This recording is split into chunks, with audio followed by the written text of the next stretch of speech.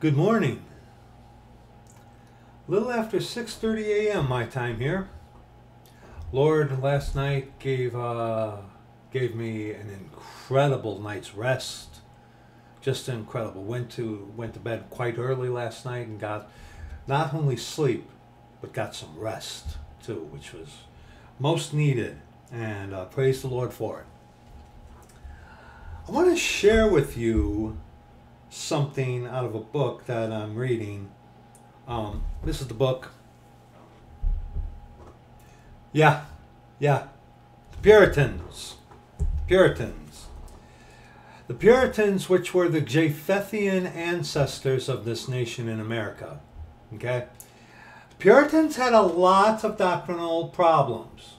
They had a lot of issues. Yes, they did. That's why Puritanism more or less kind of failed. But when it came to mortification of sin, when it came to practical advice on living, the Puritans had some things. The Puritans had some things. You got to remember, the Puritans were Calvinists. And Calvinism teaches that there is elect and non-elect. And also Calvin is pretty much the one who that reprobate doctrine like the new NIFB guys preach. Calvin basically taught a pretty good variation of the reprobate doctrine in his book, The Institutes of the Christian Religion. Christian religion, yeah. But I want to share something with you out of this. It's very meat for what we are going to be talking about today. Because we're going to be talking about these ministries of flesh, these so-called ministers who operate only in the realm and sphere of the flesh.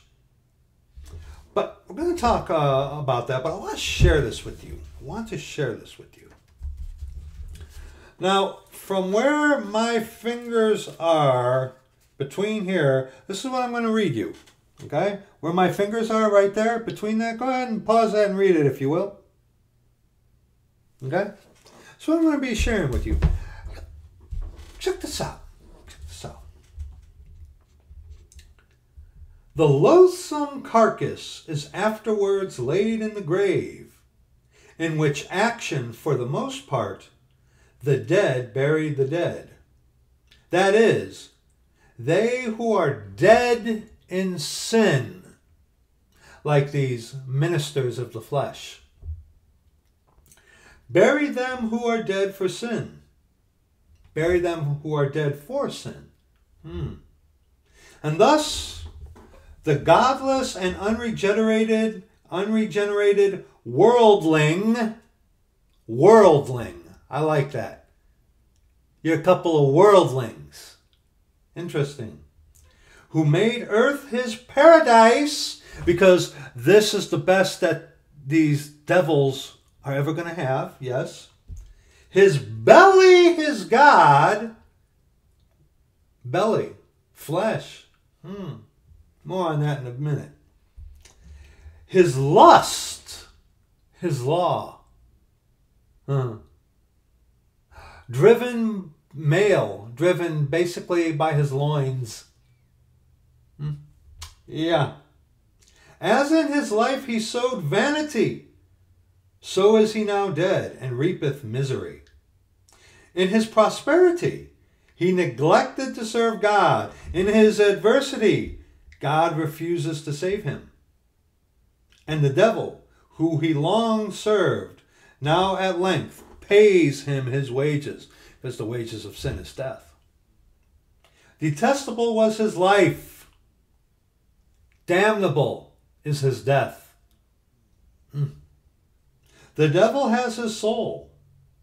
The grave has his carcass, in which pit of corruption, den of death, and dungeon of sorrow. Let us leave the miserable sinner, rotting with his mouth full of earth. Because they are of the world, therefore they speak of the world, and the world hears them. Ministers of the flesh. Yeah.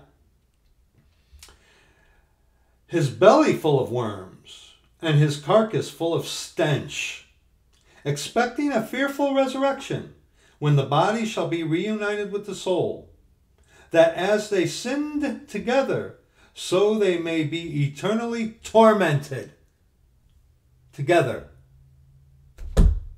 Very, very interesting, very meat for these ministers of the flesh. Ministers of the flesh. Get your authorized version of the scriptures. I attempted to do this video yesterday. 2.5 hours worth. And as I was going to upload it, the Lord's like, no, Brad. No. And I know why. Praise the Lord that he does. Praise the Lord, he doesn't allow me to upload things that he does not approve of. And things that he does let me upload that he doesn't approve of, he shows me why soon afterwards, why he wasn't really for it. Romans chapter 16, some familiar verses to start. Our text for today that we are going to be looking at, we are going to be in Jeremiah chapter 28. I want to start here. Romans chapter 16, verses 17 on to verse 18. And please follow me along in the scriptures, word for word, verse by verse, as we go through this, okay? Now I beseech you, brethren, mark them which cause divisions and offenses contrary to the doctrine which ye have learned, and avoid them. For they that are such serve not our Lord Jesus Christ, but their own belly. Their own belly. And what is the belly? It is basically flesh, is it not? And by good words and fair speeches deceive the hearts of the simple. Oh, good words and fair speeches. A lot of these ministers of the flesh, a lot of them are worthy of, as it is said, Oscar awards, because they are incredible actors. Because remember, it is the theater to these people. It is theater. And they use and promulgate the suspension of disbelief so wonderfully. These people are trained actors. Oh, they're very good. Very good actors, a lot of these people are. Very good. Like I said, worthy of Academy Awards. Some of these people are. But, you know, here in verse 18, For they that are such serve not our Lord Jesus Christ, but their own belly. Their own belly. Of course, you go to Philippians. Philippians chapter 3. Well, I've shared this with you before, obviously. Philippians chapter 3, verses 18 on to verse 21. For many walk, of whom I have told you often, and now tell you even weeping, that they are the enemies of the cross of Christ, because the cross of Christ is death. Death. Death to yourself, death to your own principles, death to your own ideas. You're not a slave, you are a servant. You are not held at gunpoint to do anything. No, you are not. Not by God, not by the devil. No, you have free will to do. Okay, you're not forced. But the minute the Lord save you, you do belong to him. And granted, he's not going to force you to do anything. But it's good for you to have our Lord's favor. It really is. It really is. For many, of whom I have told you often, and now tell you even weeping, they are enemies of the cross of Christ. A lot of these ministers of the flesh are also professional, career Christians. You know, you see some of these channels here on YouTube that have close to 500,000 subscribers. That's a lot of subscribers. Yeah. And you got these people who go off into a worldly facet, and a man needs to make a living, amen. But they try to take something that isn't of the Church of the Living God and try to make it into something Christian. Beware, brethren, of these career, professional Christians.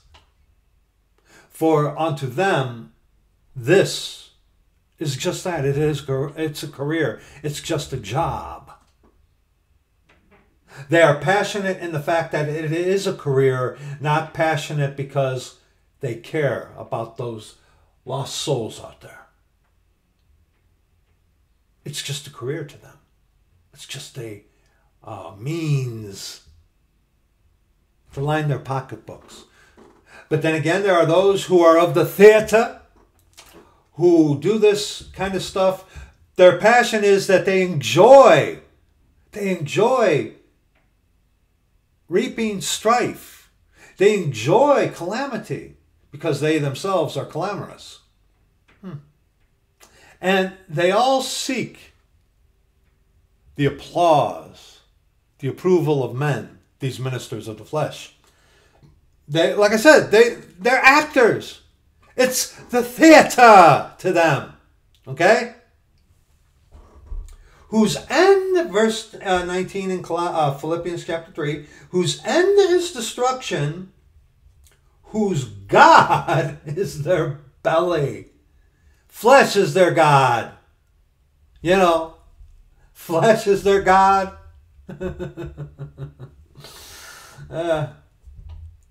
And whose glory is in their shame, who mind earthly things. Earthly things such as the praise and attention of men. I do beg your pardon, but I'm glad I have that there are less than 500 people who are subscribed to this channel that the Lord has given me. I'm glad of that. I am happy in that. Very much so. Very much so. Personally, I would prefer that, I just remain this big in the sight of all these hot shot, big shots here on YouTube. Just stay this little infinitesimal little thing over here, Because what happens, I've seen this. I've seen people, these so-called, Christians, boast about their numbers. Well, I got more subscribers than you. I got more views than you, blah, blah, blah, blah, blah. See. Oh, so you're a professional, huh? Career, huh? Yeah. That's why I don't share the number of subscribers who subscribe to this channel that the Lord has given me. I've seen that. And especially in a select few people where they boast about their numbers of subscribers. And remember, they're Christians. I've seen that. And from the get-go, that was something like, dude, okay, that's something you're going to boast about? That's why you don't see my subscribers. Excuse me. Beg your pardon. That's pride.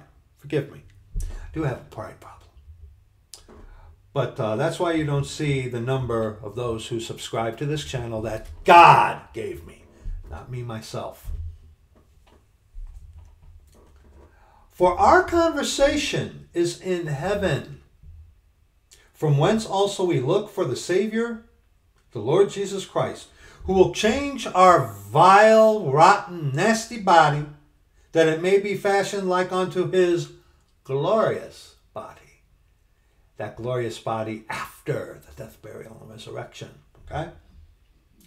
After, half-wit, after the death, burial, and resurrection. Okay?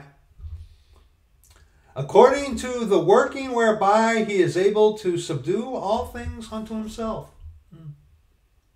And Romans chapter 8, go back to Romans. Romans chapter 8.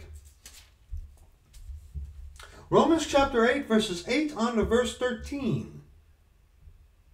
So then they that are in the flesh cannot please God. And this is an argument that comes up. It's like, well, hey, Brad, you say that our spirit and soul is within the skin suit here. It's like, yeah, it is. Yeah. So we're in the flesh. No. What is he talking about? He's talking about that you are driven, living by, operating, controlled by the flesh. Meaning you're neck deep in it. Okay, that's what he's talking about. Okay?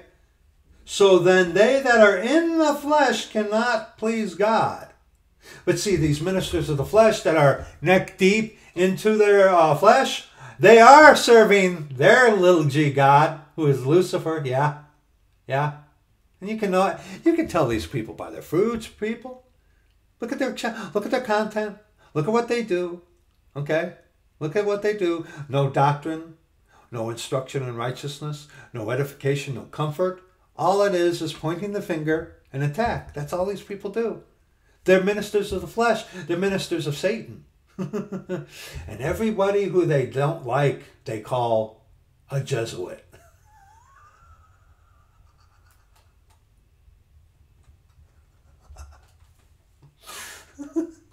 Didn't your spiritual daddy teach you better than that, little boy?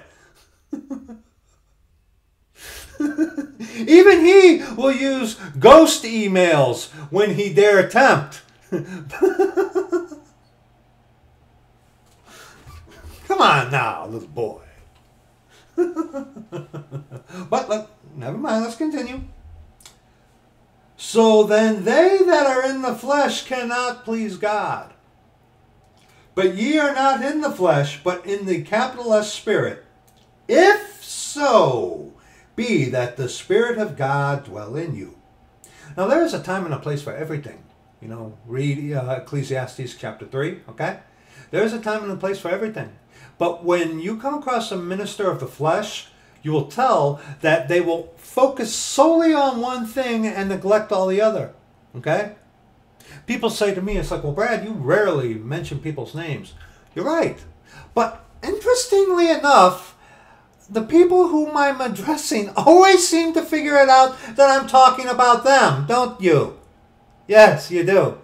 There are, of course, exceptions where, and unfortunately I've run into this, where I might not even be referring to someone at all, and they mistake that I was speaking of them, but that's brought about because of a guilty conscience anyway. But see, there's a time and a place for everything. But when you come across these people who make attack their only sole thing that they do, you're dealing with the minister of the flesh. You're dealing with the minister of Satan. Okay? Now, if any man have not the Spirit of Christ, he is none of his. Oh, you might very well be a faithful servant of the Antichrist, right? Oh, the Antichrist? Yeah, you might as well. And remember, the Antichrist isn't in Scripture. Remember that. I said that on purpose. But, and if Christ be in you, the body is dead because of sin,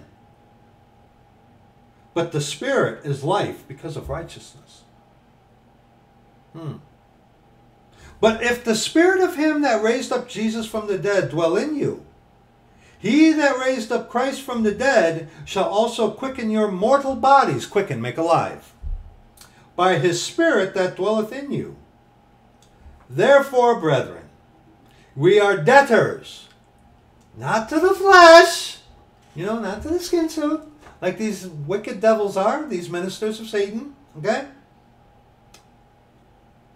Therefore, brethren, we are debtors, not to the flesh, to live after the flesh. For if ye live after the flesh, ye shall die.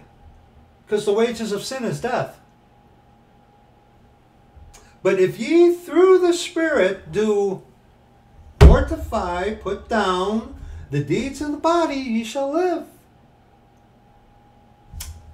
And Colossians chapter 3. Of course, had to come to Colossians chapter 3. Verses 1 on to verse 7. Shared this with you before, but it's very meat. We're talking about people who seek the attention of men, who seek the applause and favor of men, who have men's persons in admiration because of advantage. These are the same people who will make the enemy of their enemy their friend. My enemy who is the enemy of my enemy is my friend? No. See, a lot of these people who are devils, what binds them together is not a love of our Lord Jesus Christ, not a love of the truth, not a love of the brethren, but hatred. Hatred is what binds these people together. And you can see a lot of what they hate is usually poured out upon one man. You know? That's always a thing. It's like, and beg your pardon, I do have to use a name because it's, okay, come on. It's an example. I have to use this man's name as an example. Mr. Brian Denlinger. People will, I mean, you see these guys. They focus so much on that man. And that man brings, that man seems to bring these devils who hate him together. So the bond that binds these people together is hate. Not a love of the truth. Why? Because they operate in the flesh. They live in the flesh. They are in the flesh. And they are of the world. That's why. Okay? If ye then be risen with Christ. Colossians 3 verses 1 and verse 7. If ye then be risen with Christ. If you are saved, born again, converted of the church of the living God, a new creature in Christ Jesus. Seek those things which are above, where Christ sitteth on the right hand of God. Set your affection on things above, not on things on the earth. For ye are dead, and your life is hid with Christ in God. If you are truly saved, born again, converted of the church of the living God. Amen. When Christ, who is our life, shall appear, then shall ye also appear with him in glory. Mortify, therefore, your members which are upon the earth. Fornication, uncleanness, inordinate affection, evil concupiscence, and covetousness, which is idolatry. Oh, covetousness, idolatry. All of these are forms of idolatry. We've talked about that before. But covetousness, coveting the praises of men, having men's persons in admiration for advantage. You know, you brown-noser Christians. Yeah.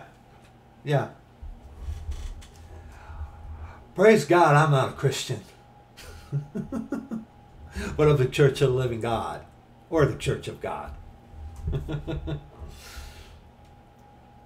For which things' sake the wrath of God cometh on the children of disobedience. Now, we've talked about this at length before. Children of disobedience are not saved members of the church of the living God who get off into error or heresy or whatever, because that can happen.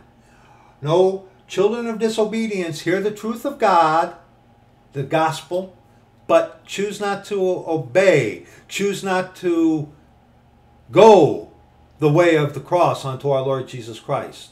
They reject the gospel. You reject the true gospel of Christ one time, you're a child of wrath, you're a child of disobedience. Okay? Most of these people who do that, who cling to Christian, are ones who are thieves. They don't go through the door. Actually, they boot the door because they don't like the door, don't you? Yeah, they boot the door so they can go climb up another way, hence they're a thief and a robber.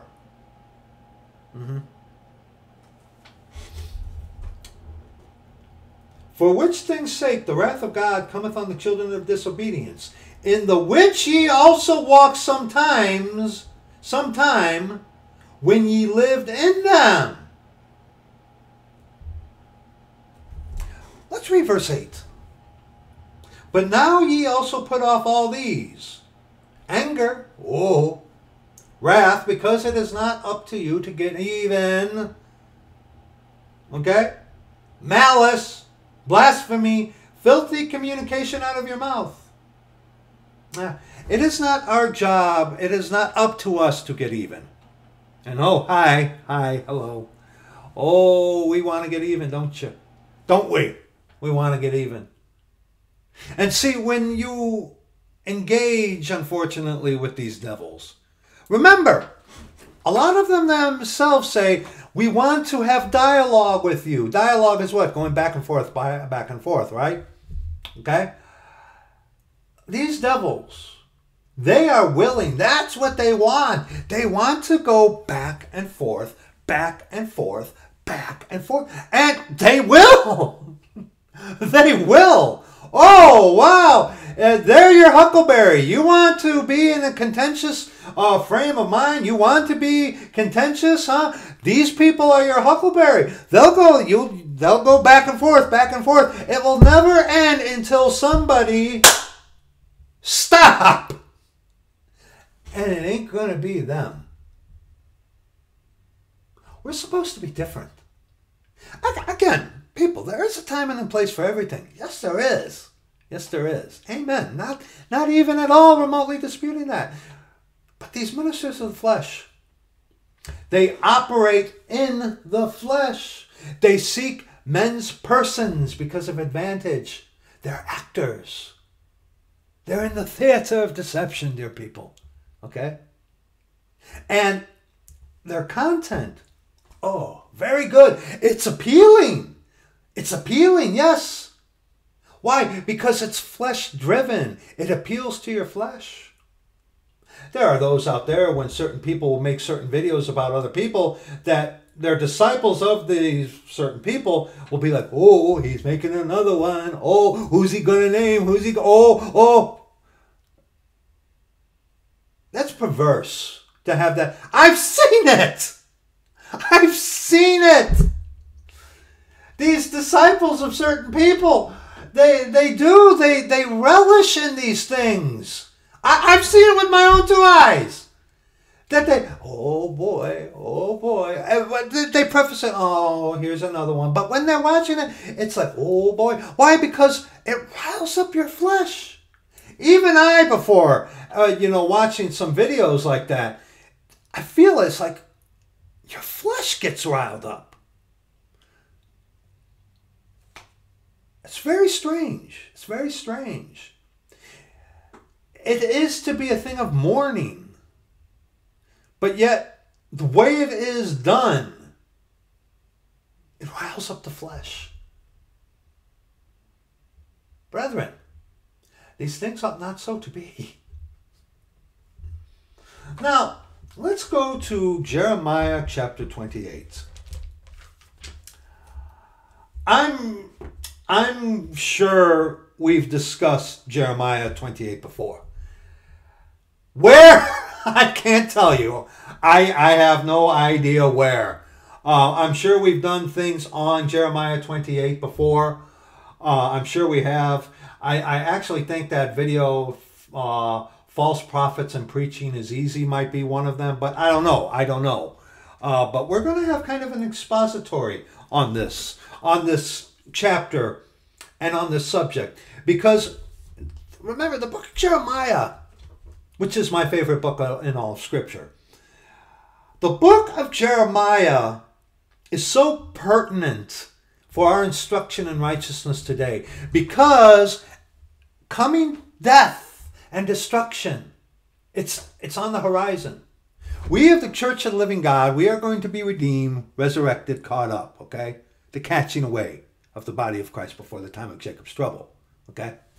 We're going to be caught up and we're going to get out of here. But what's going to come after the redemption of the purchased possession is the time of Jacob's trouble. 7 years of God's wrath upon this earth. And it's going to be marked by death. destruction, control by the Roman Catholic Church, who will be then openly in control of everything. They are secretly in control. Okay? But see, the Church of the living God is present on the earth right now. Hence, he who now letteth will let until he be taken out of the way. The he is us, the body of Christ, the Church of the living God. And once we get taken out of here, death is what's coming to so many of you. So many of you that get left behind. Okay? And Jeremiah, who in fact was a prophet of the last days there before Nebuchadnezzar was allowed to go in and just whoop the snot out of Jerusalem. Okay? Jeremiah, before that was coming, he was preaching to these people, hey, you need to repent. You need to repent. You need to turn away from these things. Because, see, it had gotten so bad. It had gotten so bad for them in Jerusalem. They had backslidden so horrifically that judgment was inevitable. They were going to be punished. They were going to receive God's judgment no matter what. But what could have been altered, what could have been different, is the severity, the level of that judgment. Our Lord, and we will look at this, our Lord says to them, like, hey, Nebuchadnezzar's coming. He's going to whip the snot out of y'all, okay? Because you done messed up. You chose other gods. You set up idols in your heart, and you have followed after them, okay? And you have neglected me. You have chosen these things to your own hurt, okay? Judgment is coming upon you. You ain't getting away from it. But our Lord is merciful. And the severity is what could have been altered. But then again, they had a stiff neck. And then you got people like Hananiah coming around, preaching to them, things that they want to hear, speaking exactly contrary to what the Lord said. Jeremiah chapter 28, beginning at verse 1. And it came to pass in the same year, in the beginning of the reign of Zedekiah king of Judah, in the 4th year, and in the 5th month, that Hananiah, the son of Azur, the prophet, which was of Gibeon, spake unto me in the house of the Lord, in the presence of the priests and of all the people, saying, that is very important to note. In the presence of the priests and of all the people, saying. So he made sure, this Hananiah, which is identified as a prophet, false prophet, yes, but as a prophet nonetheless, okay, made sure that he had an audience, didn't he? But before we get into that, a little about this King Hezekiah. Just a little on him. It's important. Go to 2 Kings chapter 24. 2 Kings chapter 24. King Zedekiah was basically a puppet. Pretty much was a puppet. A pushover. Okay. He was a good old boy, as they like to say in American jargon.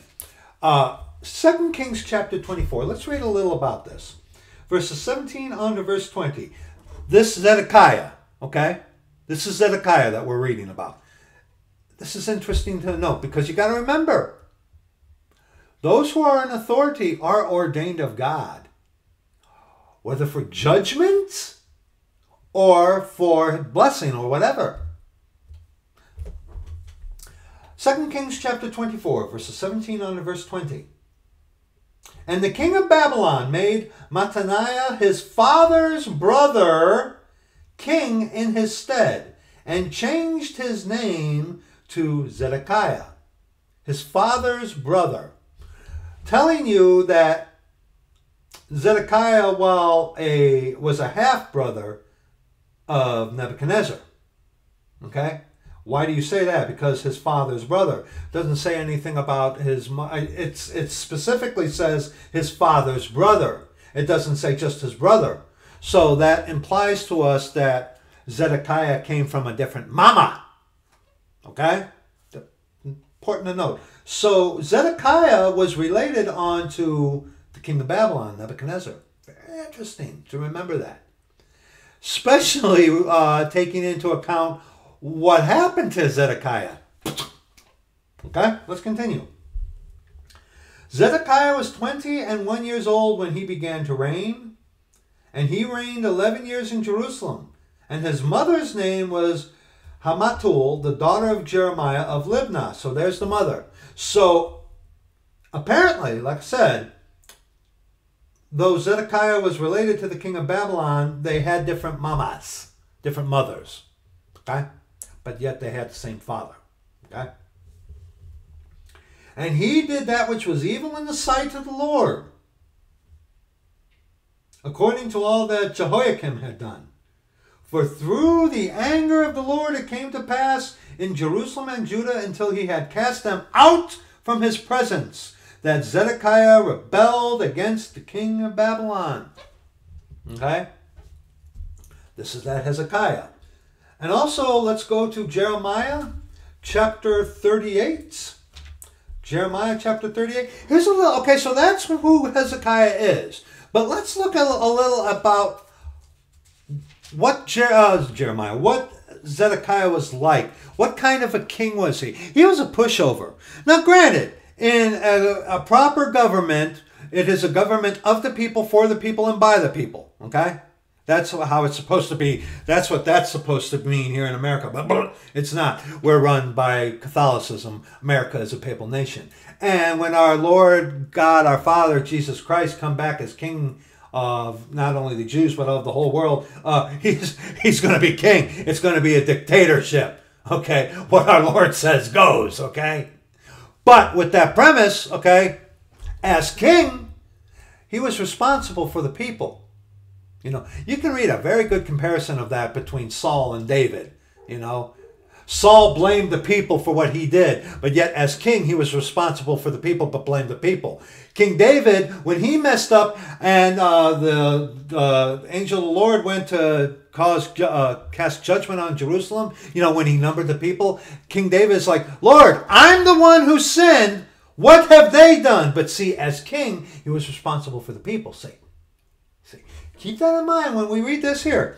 Jeremiah chapter 38, verses 1 under verse 5. This is what King Zedekiah was like. He was a pushover. Okay? He wasn't a king. He was an authority on the throne as a king, yeah. But he wasn't no ruler. No. Other people thought for him. He wouldn't know what to think unless someone thought it for him. Sad, doleful creatures, like Zedekiah here. Then Shephatiah, the son of Matan, and Gedaliah, the son of Pashur, and Jukal, the son of Shelemiah, and Pashur, the son of Malchiah, heard the words that Jeremiah had spoken unto all the people, saying, Thus saith the Lord, He that remaineth in this city shall die by the sword, by the famine, and by the pestilence. But he that goeth forth to the Chaldeans shall live, for he shall have his life for a prey and shall live. So see right there, verse 2 tells us that, okay, judgment was coming. People, judgment is coming. It's called the time of Jacob's trouble. You don't have to go through that. You can come to the Lord on his terms. And if you come to him on his terms, may he save you. And when he save you, he dwells within you. You are sealed until the day of redemption. And when he says, come up hither, you're going up. Okay? But see, judgment was coming. Impending doom was on the horizon. There was no getting away from it. But what could have been altered is the severity. If they would have acceded to it and just gone out to the king of Babylon, They would have been taken into captivity. Jerusalem would have been made desolate. Yes, because of their sin. Yes, but they would have lived. But if they were going to stiffen their neck and be stubborn,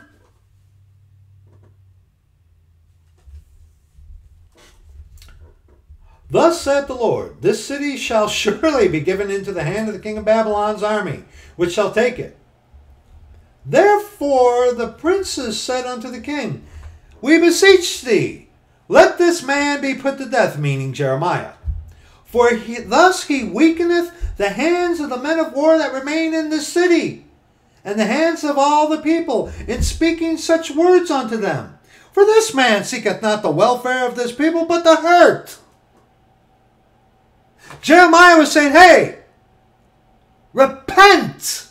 Turn from your wickedness. Destruction is coming, but you do not have to be destroyed. That's the truth. That's what he was preaching. The word of God. He was preaching that unto the people. But they didn't want to hear that. In light of all the adversity that is going on, they didn't want to hear it. They wanted to hear smooth things, you know. They wanted to have their ears tickled. It's just scratching ears, you know. Pine needle tea, really good. They didn't want to hear the truth, because the truth is often painful, especially in light of impending doom. Okay? In verse 5, here's the character of Zedekiah. He says it himself. Then Zedekiah the king said, behold, he is in your hand. For the king is not he that can do anything against you. Because he was at the mercy of the people. And as it is said, governments should fear the people, not the people the government, yes. But remember, this is a dictatorship. King. He was king. When our Lord Jesus Christ comes back, he's going to be the dictator. He is going to be the king. Okay, a monarch. Okay? All right?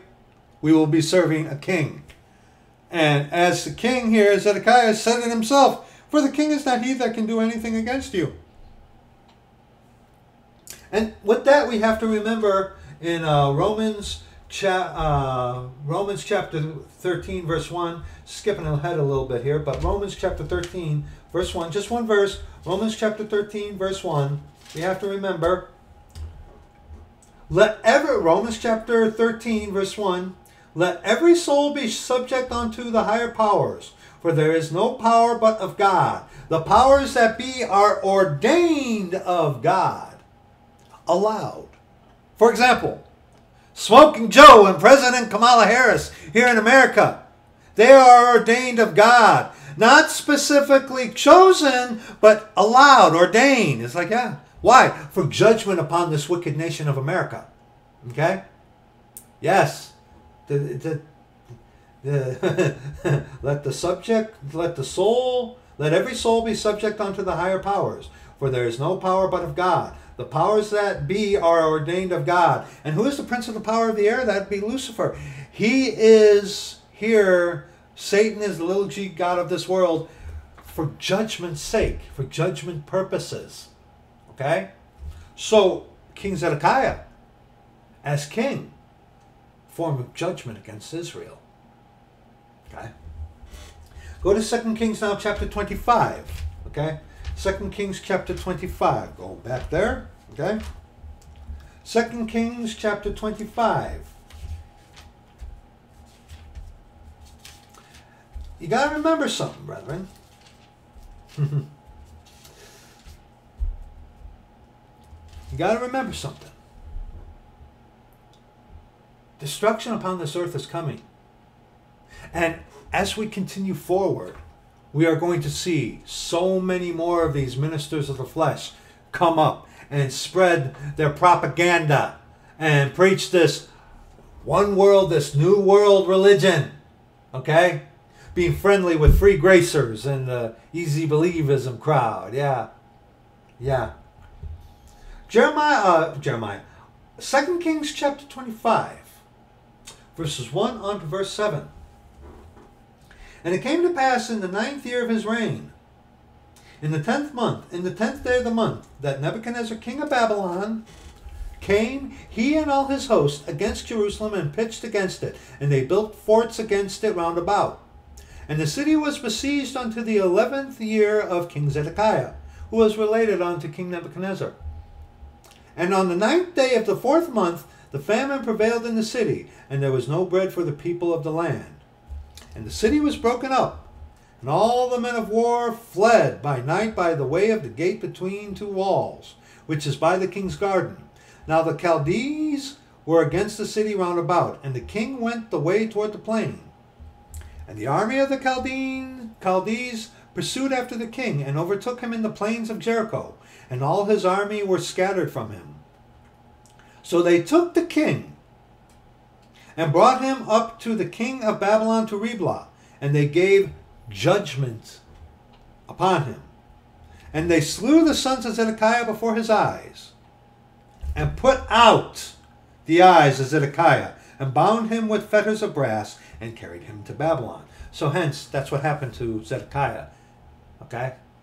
And they put out, the last thing King Zedekiah ever saw with his own eyes before they got put out was the death of his own sons. That's Zedekiah for you. That's Zedekiah for you. Puppet. And it's so telling about these guys here in office here in America, like, you know, Kamala Harris, President Harris, and Smoking Joe. These guys who serve the Vatican. And eventually their own eyes are going to be put out by the one who set them up and whom they served. Isn't that something? But now back in Jeremiah chapter 28 verse 1 again, okay? That's a little about Zedekiah. That was meat to address that, okay? And it came to pass the same year, in the beginning of the reign of Zedekiah king of Judah, in the 4th year, and in the 5th month, that Hananiah the son of Azor the prophet, which was of Gibeon, spake unto me in the house of the Lord, in the presence of the priests and of all the people, saying, in the presence of the priests and the people. He had to have an audience. These devils, these ministers of the flesh, who have men's persons in admiration because of advantage, they want an audience. They need an audience. Why? Because they're actors. It's all the theater. Matthew chapter 23. Okay, let us remember this about these charlatans and also these wicked ministers of the flesh. Let us remember this about them. Matthew 23, verses 5 on to verse 7. But all their works they do for it to be seen of men. They make broad their phylacteries, and enlarge the borders of their garments, and love the uppermost rooms at feasts, and the chief seats in the synagogues, and greetings in the markets, and to be called of men, Rabbi, Rabbi. Oh yeah, oh yeah. You got to have an audience. He didn't do that privately to Jeremiah, no, because the whole point of it is to puff up the flesh, to raise the flesh. Okay? So they need an audience. And go to John chapter 5. John chapter 5. A little bit more about these wicked devils. Okay? A little bit more on this. John chapter 5, verses 41 on to verse 44. Our Lord Jesus Christ speaking. I receive not honor from men. And see, these devils, ministers of the skin suit, okay, they seek honor from men. But I know you, that ye have not the love of God in you. Yeah. I am come in my Father's name, and ye receive me not. If another shall come in his own name, seeking his own glory, him ye will receive. Again, I ask you, how can ye believe which receive honor one of another, and seek not the honor that cometh from God only? Big part. Yeah. These people seek the applause of men. They seek the honor of men. These people, these cheerleaders, the rah, rah, rah type of thing. What they do is they puff up the flesh. That's why their content is so interesting, isn't it? It's appealing. Why? Because it's fleshly. It's all fleshly. How can ye believe? How can ye believe, which seek honor one of another, and seek not the honor that cometh from God only, to get a little pat on your head by your spiritual daddy, right? You people. This is children, brethren. We're dealing with children. We are truly dealing with children. And of course, John chapter 12, verse 43, another thing to remember about these people. John chapter 12, verse 43, just one verse. And this is so telling about these ministers of the flesh. For they loved the praise of men more than the praise of God. Well, their little g God, Satan, is praising them. Why? Because he gives them the biggest audiences. Don't they? Doesn't he? They get the biggest audiences. Whether they're buying that audience or whether or not they're itching ears and just giving people what they want to hear. And you want to hear this stuff, don't you? I know these attack videos, right, that people make, it appeals to the flesh. Like I said, I've seen in people how they get little, like giddy like a little schoolboy about these types of videos. Why? Because they're fleshly. They're flesh driven. And remember, Satan savoreth the things that be of man, not the things that be of God, because remember, Satan will eat the dust all the days of his life, and we are dust. Okay? Remember? For they love the praise of men more than the praise of God. Yeah, that's exactly what these people are, brethren. And of course, Luke chapter 16. Luke chapter 16. Luke chapter 16. Verses 13 on to verse 15. You're either or. There's no middle ground. A lot of these devils are buddy-buddy with these easy believism devils. No servant can serve two masters, for either he will hate the one and love the other, or else he will hold to the one and despise the other. Ye cannot serve God and mammon. Now, mammon, we always say that's money. But yes, remember, people make mammon, things that are pertaining to the flesh. They make flesh God. Okay? God was manifest in flesh, yes, but the flesh itself was not God. Okay? I'm not even going to go there. I'm not even going to go there. But, okay, you cannot serve God and mammon. Either or. There's no middle ground. You can't have it both ways. You can't have your cake and eat it too. Okay? Either or, no middle ground. And the Pharisees also, who were covetous, whom the Lord abhorreth, he abhorreth covetousness, heard all these things, and they derided him. And he said unto them, Ye are they which justify yourselves before men. Well, he did something against me. I'm going to do it back to him. He did. And there's that cycle that never ends unless somebody stops it.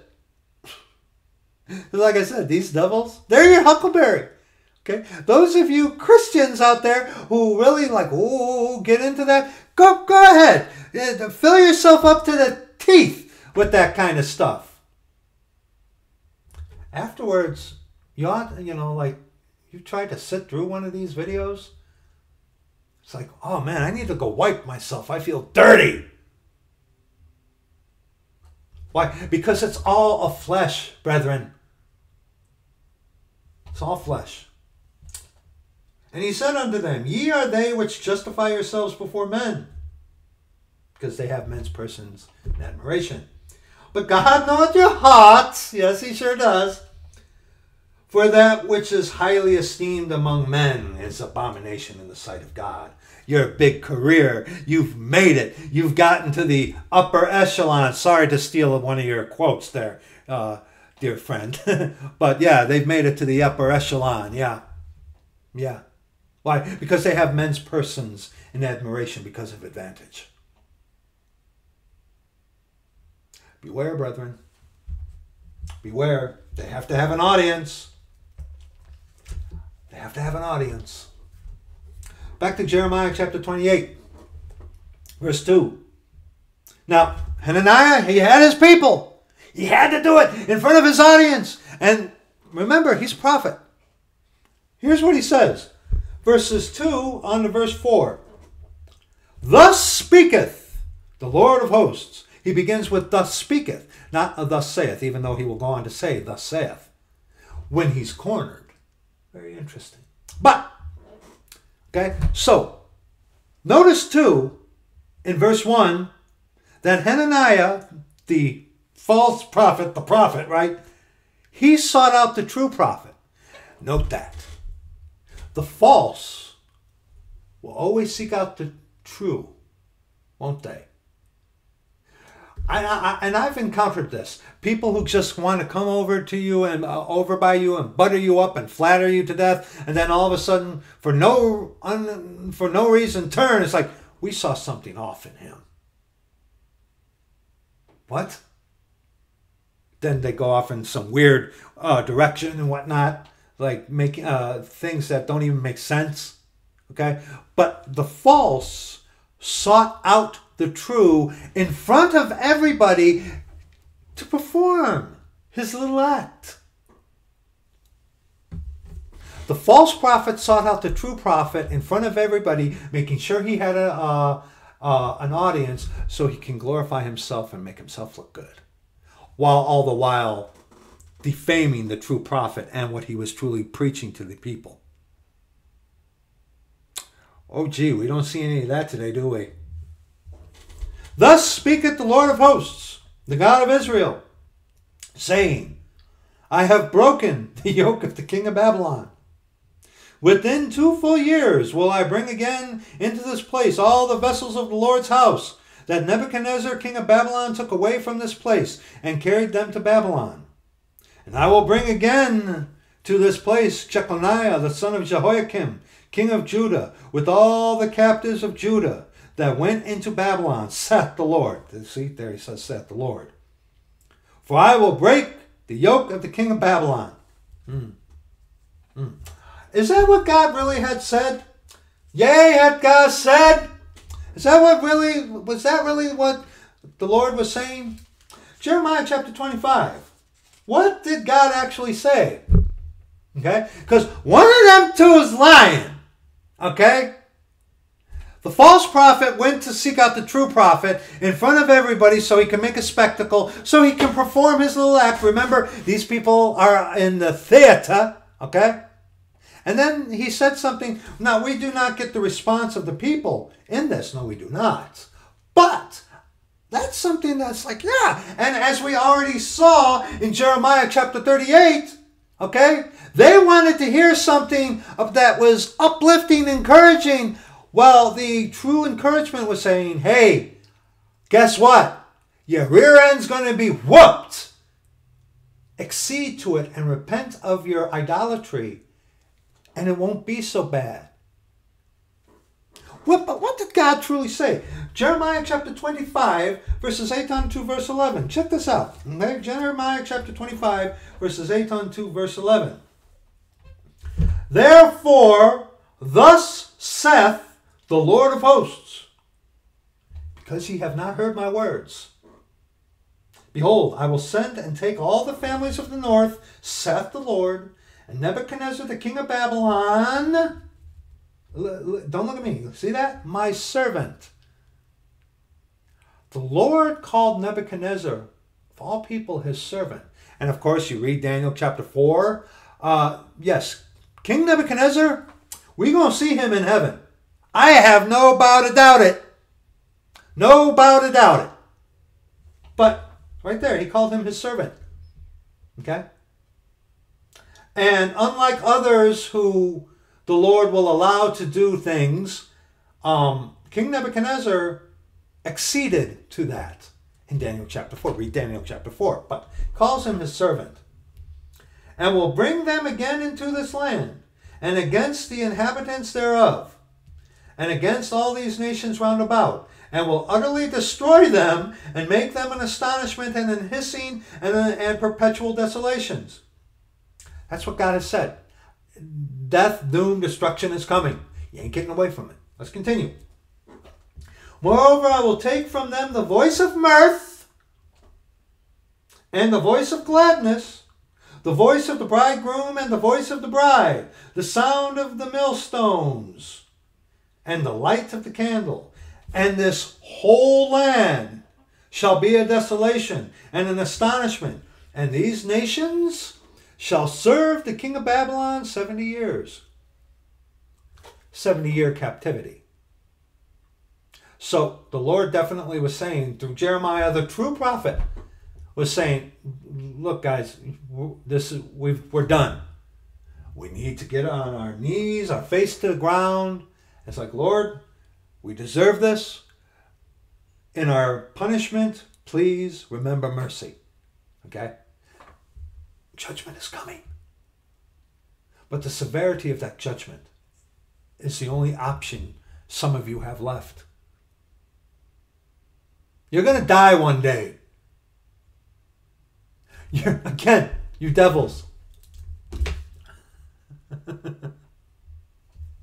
You're not going to repent on your deathbed and then somehow live your entire life speaking against the Church of the Living God, promoting Catholicism,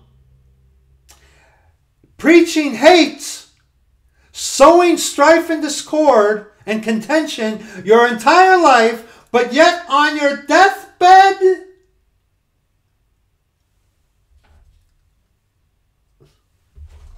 here, drink up, cheers, buddy. Yeah, keep drinking. Yeah, keep drinking that Kool-Aid. Okay? Judgment is coming. The severity is what can be different. Jeremiah now chapter 26, verses 2 on to verse 9. Thus saith the Lord, saying to Jeremiah, the true prophet, okay, who wasn't very popular, who had so many going against him, with, saying things that people wanted to hear. Thus saith the Lord, stand in the court of the Lord's house, and speak unto all the cities of Judah, which come to worship in the Lord's house, all the words that I command thee to speak unto them. Diminish not a word. If so be they will hearken, and turn every man from his evil way, that I may repent me of the evil which I propose to do unto them because of their evil doings. The evil that he proposed to do unto them. Judgment upon Jerusalem for what they did was coming regardless. But the evil of the captivity, they were going into captivity, but how they were going to be entreated during that captivity could have been changed. Okay? And with some, as we see in the book of Daniel, okay, who weren't defiled by the king's meat, who stood by what God had said, okay, stood for God, okay, they were taken well care of in captivity. But those who hardened their neck, okay, verse 4, and thou shalt say unto them, thus saith the Lord, if ye will not hearken to me, to walk in my law, which I have set before you, to hearken to the words of my servants the prophets, whom I sent unto you, both rising up early and sending them, but ye have not hearkened, then will I make this house like Shiloh, and will make this city a curse to all the nations of the earth.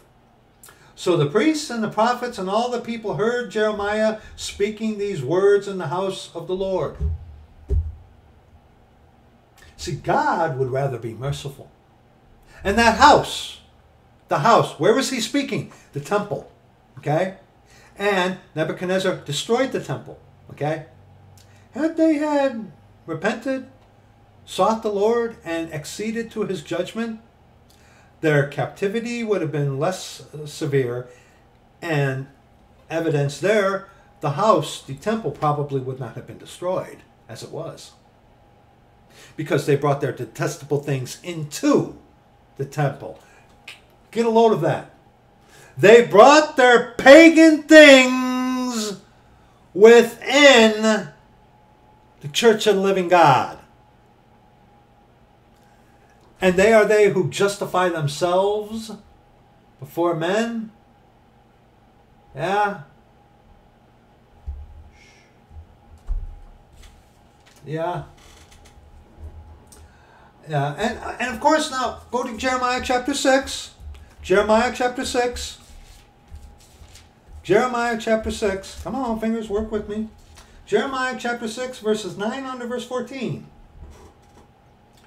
Thus saith the Lord of hosts, they shall thoroughly glean the remnant of Israel as a vine. Turn back thine hand as a grape gatherer into the baskets.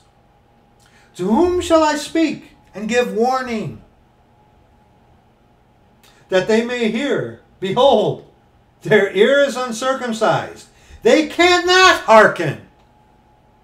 Behold, the word of the Lord is unto them a reproach. They have no delight in it. Well, yeah, because it kills you. It kills your self-righteousness. Especially in the light of what's coming. Yeah. They don't delight in the truth. They just want to hear things that itch their ears, and gratify the flesh. And Satan will give you all kinds of people out there who will do that. And you love it, don't you? Don't you? To whom shall I speak and give warning that they may hear? Behold, their ear is uncircumcised, and they cannot hearken. Behold, the word of the Lord is unto them a reproach. They have no delight in it. Therefore I am full of the fury of the Lord. I am weary with holding in. Oh boy. Oh boy. I will pour it out upon the children abroad, and upon the assembly of young men together. For even the husband with the wife shall be taken, the aged with him that is full of days, and their houses shall be turned unto others, with their fields and wives together. For I will stretch out my hand upon the inhabitants of the land, saith the Lord. For from the least of them, even unto the greatest of them, everyone is given to covetousness. Whether it's money to set up your own little petty kingdom, whether it's your Christian career, whether it's the praises of men, everyone seems to be given over to covetousness. And from the prophet even unto the priest, everyone dealeth falsely. They have healed also the hurt of the daughter of my people slightly, saying, peace, peace. There is no peace.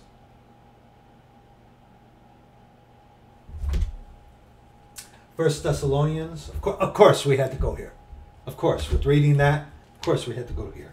First Thessalonians chapter 5, verses 1 on to verse 3. But of the times and the seasons, brethren, ye have no need that I write unto you. For yourselves know perfectly that the day of the Lord so cometh as a thief in the night.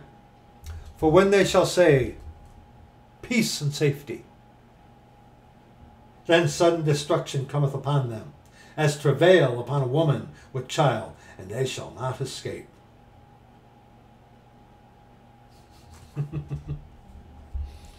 Very, very interesting tie-in there. But see, and back to Jeremiah chapter 28, from verses 2 on to verse 4, Hananiah is speaking clearly against what the Lord truly said. And all the while, now we don't have the people's reaction, but you can gauge that by in Jeremiah chapter 38, which we already heard. Okay, the people, in light of all this stuff, it's like, give me something to distract me. And oh, Satan with all his little fleshly ministers, with their useless little channels that just puff up flesh and all they do is attack because they're inept. They can't do anything else. But see, they can sure puff up that flesh because their stuff is what? Very interesting. It snags your flesh, right? It's intriguing. Isn't it? The priests bear rule by their means. And the people love to have it so. And what will ye do in the end thereof? So this Hananiah, who had an audience, was speaking unto them smooth things, prophesying deceits. And clearly, it's not what the Lord was saying at all. Hananiah was a false prophet. Let's continue now. Picking up at verse 5. Then the prophet Jeremiah said unto the prophet Hananiah in the presence of the priests. Note that. Okay? Because remember, from verses 2 on to verse 4, sounds really good, doesn't it? It sure does. It sounds good. God loves you. God's not mad at you. God's not judging you. God wants you to be happy. But God, there's a condition to these things. You have to be broken of your self-righteousness. You have to come to him on his terms and be saved. Not boot the door out of the way and climb up some other way, you thief and robber. But it sure does sound good, doesn't it? It sure does. Oh, it sounds sweet to the ear. So smooth, isn't it? Yeah. Then the prophet Jeremiah said unto the prophet Hananiah in the presence of all the priests, and in the presence of all the people that stood in the house of the Lord, even the prophet Jeremiah said, Amen. Yeah. Yeah, buddy. Yeah. Amen. The Lord do so. Yeah. Bravo. Yeah. Amen. The Lord perform thy words which thou hast prophesied, to bring again the vessels of the Lord's house, and all that is carried away captive from Babylon unto this place. Yeah. Rah, rah, rah. Yeah. Yeah. Ooh. Let's get to reality now. Verse 7. Nevertheless. See, verses 2 on to verse 4, that's fantasy. It's entertainment. It's theater. They had an audience, didn't they? But, okay? But, verse 7. Nevertheless, hear thou now this word that I speak in thine ears, and in the ears of all the people. Oh, is Jeremiah about to burst some bubbles? Yeah. Verse 8. The prophets that have been before me and before thee of old prophesied both against many countries and against great kingdoms, of war and of evil and of pestilence. And the minor prophets before this time, like such as Hosea, Isaiah prophesied of some of against some of the stuff, that was coming, okay. The people were without excuse. You're without excuse, okay? You've heard the truth, but no, you want to have that flesh puffed up. Go ahead, live it up, live in your flesh. Go ahead, go ahead. You know what that reminds me of? That reminds me of Ecclesiastes verses. Ecclesiastes 11, verse 9. Rejoice, O young man, in thy youth, and let thy heart cheer thee in the days of thy youth, and walk in the ways of thine heart, and in the sight of thine eyes. But know thou that for all these things God will bring thee into judgment. Therefore remove sorrow from thy heart, and put away evil from thy flesh. For childhood and youth are vanity, little boy.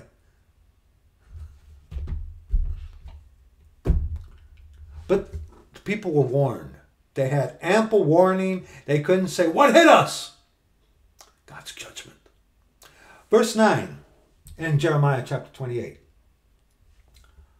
The prophet which prophesieth of peace, when the word of the prophet shall come to pass, then shall the prophet be known that the Lord hath truly sent him. And of course, Deuteronomy chapter 18. Beg your pardon. Sorry about that. No beard or anything. My lips just get, Deuteronomy chapter 18. Deuteronomy chapter 18. We want verses 20 on to verse 22. Deuteronomy chapter 18, verses 20 on to verse 22, the close of the chapter. But the prophet, which shall presume to speak a word in my name, which I have not commanded him to speak, or that shall speak in the name of other gods, even that prophet shall die. Oh boy. And if thou say in thine heart, how shall we know the word which the Lord hath not spoken? When a prophet speaketh in the name of the Lord, if the thing follow not nor come to pass, that is the thing which the Lord hath not spoken. But the prophet hath spoken it presumptuously. Thou shalt not be afraid of him. Now you got to remember, in the Old Testament, the Spirit of God was not a permanent resident in people. He could come and go. Okay? Okay? Eternal security was not in the Old Testament. Okay? Why? Because that seal of the Holy Ghost, which is the Lord is that Spirit, was not there. Okay? And hence, a prophet would be the mouthpiece of the Lord. Like Elijah gives probably the best definition of a prophet, where it's like, in front of the Lord, I speak in the Lord, in front of the Lord before whom I stand. Right offhand, I can't remember that verse, but Elijah says something around the lines like, in front of the Lord before whom I stand. Okay? The prophet in the Old Testament was the mouthpiece of the Lord giving revelation unto the people. We have the completed revelation of God in Scripture. Okay? Those who prophesy today are, number one, saved, born again, converted to the Church of the Living God, having the Lord living within them, the Lord speaking to you through the Scriptures. That is prophesying today. Okay? That is to be noted. Okay? But if the prophet says something and it comes to pass, that's what the Lord has said. But then the contrast comes up about, remember the magicians in Egypt?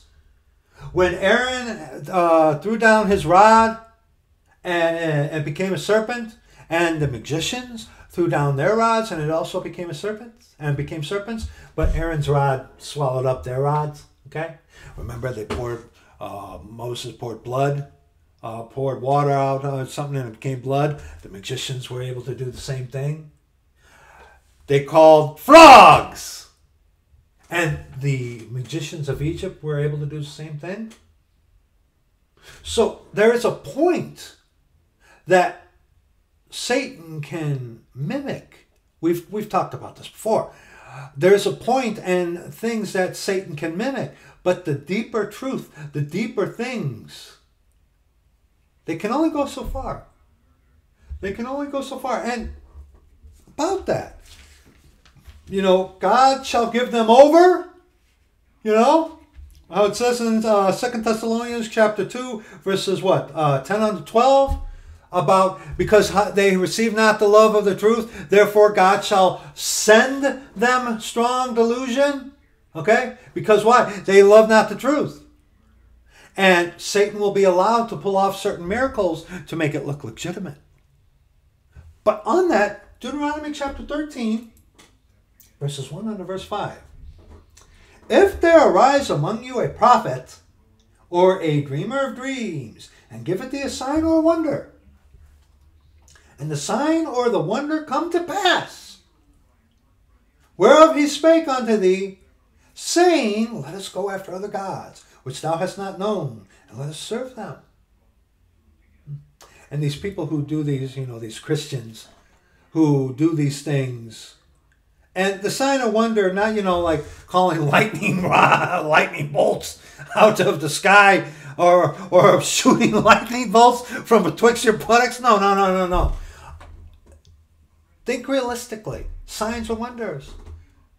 Oh, they got 500,000 subscribers, right? Oh, they're rolling in the dough. Oh, people are following them. People, they're hooked. Oh, their flesh is gratified. Yeah, rah, rah, rah. Okay? Now, this is literally, of course, but you've got to remember, we're looking at this. This is our instruction in righteousness. There are many out there, these Christians, these career professional Christians. A lot of things are coming. Signs and wonders are coming to pass right before your eyes, ain't they? 500,000 subscribers. They're set up pretty good, ain't they? Yeah. Yeah. Oh, they're going to tell you how good they got it. Yeah. You cannot serve God and mammon, dear people. Thou shalt not hearken unto the words of that prophet, or that dreamer of dreams. For the Lord your God proveth you, to know whether ye love the Lord your God with all your heart and with all your soul. Well, God doesn't. No, God knows. Who is he? Whose heart is being proved to who? You. We don't even know our own hearts. God knows my heart. He sure does, you scoundrel. Yes, he sure does. But you don't even know your own heart. See, you may have a certainty that you may react or do something godly in a situation, but then you get put in that situation there, hotshot. You don't know your own heart. How quick are some of you going to be deceived by someone, a minister of flesh, speaking great swelling words, having men's persons in admiration because of advantage? Huh? Because, hey, they get a big audience so they can puff up their own selves. Puff everybody up in the flesh, why don't they, huh? You don't know your own heart. He who trusteth in his own heart is a fool. And the fool says in his heart, there is no God.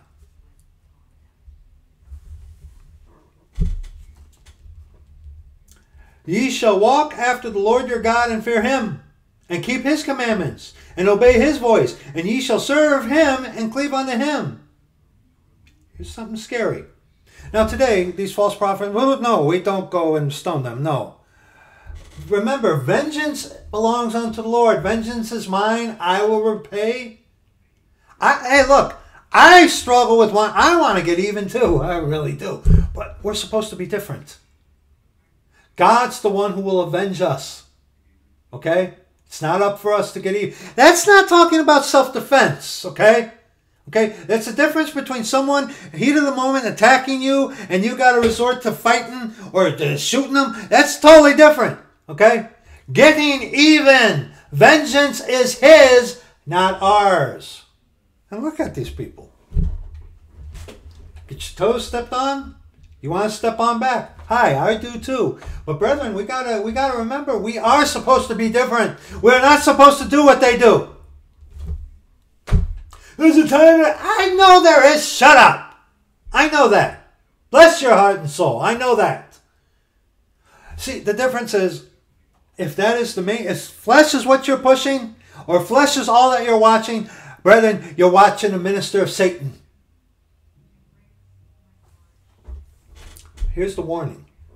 And that prophet or that dreamer of dreams shall be put to death, because he has spoken to turn you away from the Lord your God, which brought you out of the land of Egypt, and redeemed you out of the house of bondage, to thrust thee out of the way which the Lord thy God commanded thee to walk in. So shalt thou put the evil away from the midst of thee. And we are to put away the evil with all malice from us, aren't we? These people are going to pay. You're going to pay there, guys. You're going to pay for it. So like I've said before, I hope these devils, these ministers of the flesh, I really hope these guys are living the best life that they can, because this is it. How tragic. What a waste. Some of these devils, I mean, they've got talent, but they're using it for Satan. Such a waste. Such a waste. Jeremiah chapter 28 again, picking up at verse 10. Now, okay, Jeremiah just kind of popped everyone's balloon, okay? And Hananiah made sure that in front of the people, he spake these great swelling words, itching their ears, speaking smooth things onto everybody. And Jeremiah was even himself like, yeah, man, yeah. No, let's get back to reality here. It's not going to happen, buddy. Vengeance belongs unto who? So, the false prophet went to seek out the true, to try to humiliate the true prophet and to speak against what God has said. And he made sure that he had an audience. Okay? And he spoke these great swelling words that hooked everybody and was really appealing. Then Jeremiah, he was like, yeah, sounds good, but brought people back down to earth. And not to be outdone, the false prophet goes at Jeremiah once again. But this time he adds a little bit more to the performance to put on the suspension of disbelief that he was actually the real deal, see. He adds a little bit more to it. Yeah, they have to keep going. They go back and forth unless someone stop. Verse 10. Then Hananiah the prophet, he wasn't going to be outdone. He wasn't going to let that happen. You know, he's got to have the last word. You know, got to get even, don't you? Yeah. Then Hananiah the prophet took the yoke from off the prophet Jeremiah's neck and break it. You know, theater. And about this yoke, we're going to look at this, okay? We're going to look at this. Then Hananiah the prophet took the yoke from off the prophet Jeremiah's neck and break it. And Hananiah spake in the presence of all the people, specially to be noted there, saying, now he says, he was backed into the corner. Remember, he did say, thus saith the Lord, from verses 2 into verse 4. But his whole discourse began, thus speaketh the Lord. Saith, speaketh. Hey, guess what? Things that are different, they ain't the same. Hate to break that to you there. Hot shot. But, okay, verse 11. Then Hananiah spake in the presence of all the people, saying, thus saith the Lord. It's not going to be outdone. Hey, everybody, see, I'm a true prophet. See, check this out. Thus saith the Lord, even so will I break the yoke of Nebuchadnezzar, king of Babylon, from the neck of all nations within the space of 2 full years. Let's read that again. And Hananiah spake in the presence of all the people, as an audience, saying, thus saith the Lord, even so will I break the yoke of Nebuchadnezzar, king of Babylon, from the neck of all nations within the space of 2 full years. And the prophet Jeremiah went his way. Prophet Jeremiah went his way. About this, go to 1 Kings chapter 22. 1 Kings chapter 22. Remember, people are going to heap to themselves teachers having itching ears. Okay? 1 Kings chapter 22. So, the people who preach a false gospel, who, puff up the flesh, inflame the flesh, they're going to increase. 1 Kings chapter 22, verses 10 under verse 12, okay? And the king of Israel and Jehoshaphat the king of Judah sat each on his throne, having put on their robes in a void place in the entrance of the gate of Samaria, and all the prophets prophesied before them. Oh yeah. And Zedekiah, the son of Kenana, made him horns of iron. See, theater. Made him horns of iron. Theater. Showmanship. And he said, Thus saith the Lord, with these shalt thou push the Syrians until thou have consumed them. And all the prophets prophesied so, saying, Go up to Ramoth Gilead and prosper, for the Lord shall deliver it into the king's hand. There are so many out there who are going to tell people just what they want. This king, King Ahaz, or Ahab, had all these prophets to tell him what he wanted to hear. And then, Micaiah here, the one prophet who spoke truth, and Ahab said, I hate him because he never speaks good to me, but evil. That evil was truth. And Ahab didn't want to hear it, but he had a whole bunch of false prophets speaking to him smooth things. Okay? Don't forget that. Don't forget that. Ahab had a whole bunch of prophets to just tell him what he wanted to hear in the name of the Lord. Okay? And of course, as I have made several references onto, now let's look at this, okay? And this is also echoed in the New Testament as well. But Isaiah chapter 30, verses 8 on to verse 11, you ought to know these by heart. Now go, write it before them in a table, and note it in a book, that it may be for the time to come, forever and ever. A witness, testimony. They were without excuse. That this is a rebellious people, lying children that will not hear the law of the Lord, which say to the seers, see not. We don't want to hear that. And to the prophets, prophesy not unto us right things, speak unto us smooth things, prophesy deceits, just like the prophets of Ahab, and just like Hananiah has done. And why are they doing that? Get you out of the way. Turn aside out of the path. Cause the Holy One of Israel to cease from before us.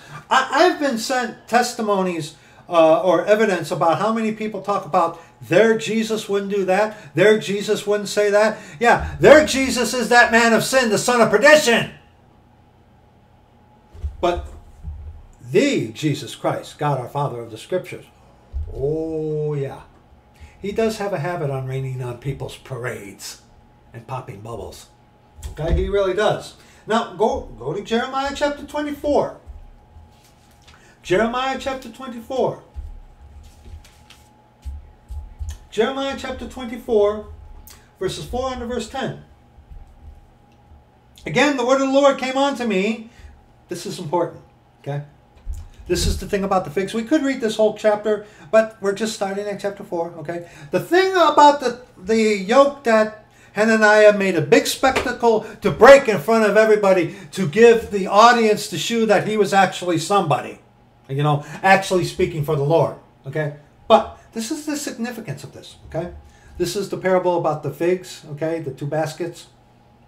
Again, the word of the Lord came unto me, saying, Jeremiah 24, verses 4 unto the close of the chapter. Thus saith the Lord, the God of Israel, like these good figs, so will I acknowledge them that are carried away captive of Judah, whom I have sent out of this place into the land of the Chaldeans for their good. Accede to the punishment that's coming to you, and the good figs, you'll have mercy in captivity. You're going into captivity. You will surely be punished. Okay? He's a just, fair, righteous God. He has to do that. But, it's like, yes, Lord. I deserve worse. I'm going to do what you say. May you have mercy to me in captivity. Okay? Verse 6. For I will set mine eyes upon them for good, and will bring them again to this land, and will build them, and not pull them down, and I will plant them, and not pluck them up.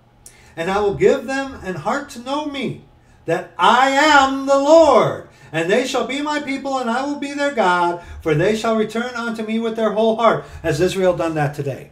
No. No, future prophecy. But, point is, accede to what's coming. And the punishment wouldn't have been so bad. And there were those of Jerusalem at that time who did that. You today, to instruct us, doom is coming. You need to get saved. You need to know that you aren't a good person. You cannot save yourself. Okay?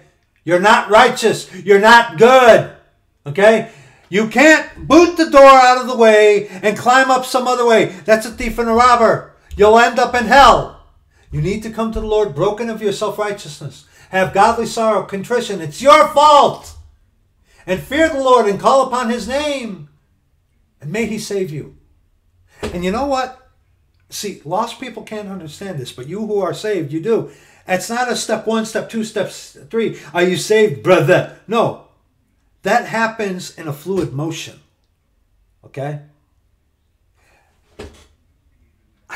I can explain it to you through Scripture, but see, you're lost. You're not going to get that. You're not going to get it because you're not saved. You booted the door out of the way and climbed up some other way. Brilliant, isn't it? Brilliant, isn't it? Let's continue. Now, the contrary. And as for the evil figs, the stiff-necked ministers of flesh, which cannot be eaten, they are so evil. Surely thus saith the Lord, so will I give Zedekiah, the king of Judah, and his princes, and the residue of Jerusalem that remain in this land, and them that dwell in the land of Egypt, and I will deliver them to be removed into all the kingdoms of the earth for their hurts, to be a reproach and a proverb, a taunt and a curse in all places whither I shall drive them. And I will send the sword, the famine, and the pestilence among them, till they be consumed from off the land that I gave unto them and to their fathers. Okay? Okay? The good figs and the bad figs, okay? Okay? Now, go to Matthew chapter 15. And remember, God said for him to make a yoke. God said for him to make a yoke. And he put that yoke upon him. Jeremiah said, go make a yoke and put it upon you. 1 second. Okay, sorry about that. Jeremiah chapter 27, verse 2, the significance of the yoke. Jeremiah chapter 7, verse 1 and 2. In the beginning of the reign of Jehoiakim, the son of Josiah, king of Judah, came the word unto Jeremiah from the Lord, saying, thus saith the Lord to me, make thee bonds and yokes, and put them upon thy neck. So the Lord told him to do that. For yes, because the Jews require a sign. But yet, then again, the false prophet Hananiah came and broke those things. Again, just furthering rebellion against the Lord. And here in the parable of the figs, you see? Now, let's continue. Go to Matthew chapter 15. Matthew chapter 15. He did that whole spectacle thing. Okay? He made sure that there was an audience. And then he further broke the yoke, which the Lord said for him to do. Okay? Further speaking against what the Lord had clearly said, right? Okay? Going against clearly what the Lord had said. Okay? And let's go back to Jeremiah chapter 28, okay? Verse 11. And Hananiah spake in the presence of all the people, saying, thus saith the Lord, even so will I break the yoke of Nebuchadnezzar, king of Babylon, from the neck of all nations within the space of 2 full years. And again, like I said, that breaking of the yoke, again, furthering, going against what God had truly said. Making his grave far worse. Digging that pit so deep that Hananiah would never come out of it. The naughty, evil figs. Look at verse 11. Jeremiah here, at the end of that. And the prophet Jeremiah went his way. In the court of public opinion, there was no way Jeremiah was ever going to succeed, was he? No, because why? The false prophet had the people on his side, didn't he? He spoke what they wanted to hear. He riled up the flesh. He even gave signs and wonders. See, that's what these devils do. They manipulate the people, crowd control, to get the people on their side by giving them what they want. And Jeremiah went his way. Why was that? Matthew chapter 15, verses 13 on to verse 14. But he answered and said, every plant which my heavenly Father hath not planted shall be rooted up. Let them alone. They be blind leaders of the blind. And if the blind lead the blind, both shall fall into the ditch. And of course, see, we have to remember the condition of the people. In Jeremiah chapter 44, okay? Jeremiah chapter 44. Jeremiah chapter 44. After they got the snot whooped out of him, Gedaliah was set up as a vice regent, if you will, in Jerusalem after he came and destroyed Jerusalem, okay? Gedaliah was set up. And then Ishmael came and slew him. And they chased off Ishmael and whatnot. And then they wanted to go to Egypt. But they went to Jeremiah under a false pretense. It's like, hey, pray to the Lord for us. And whatever the Lord says, we're going to do. And see, they were hoping that the Lord would say, go to Egypt. But again, the Lord burst their bubble and it's like, no, don't go to Egypt. He said, the Lord specifically said, don't go into Egypt. And what did they do? They said to Jeremiah the true prophet, they say to him what? The Lord hath not said unto thee, thou shalt not go into Egypt. But Baruch, the son of Neriah, setteth thee on against us. So they were told specifically what not to do. They went and asked the Lord what was his will. He told them his will. They still said, we're doing it anyway. Jeremiah chapter 44, verses 15 on to verse 19. Let them alone. Blind leading the blind. Jeremiah chapter 44, verses 15 on to verse 19. Then all the men which knew that their wives had burned incense unto other gods, and all the women that stood by, a great multitude, even all the people that dwelt in the land of Egypt and Pathros, answered Jeremiah, saying, as for the word that thou hast spoken unto us in the name of the Lord, we will not hearken unto thee. What do you do? What do you do? God's not forcing anything on anybody. Neither is Satan forcing anything on anybody. You have the will to choose. You really do. And you won't hear, even though you've been warned. But not, you get snared by these ministers of the flesh. Yeah. But we will certainly do whatsoever thing goeth forth out of our own mouth. We're going to do what we're going to do, and we're going to twist the scripture to justify our pagan standing. Yeah.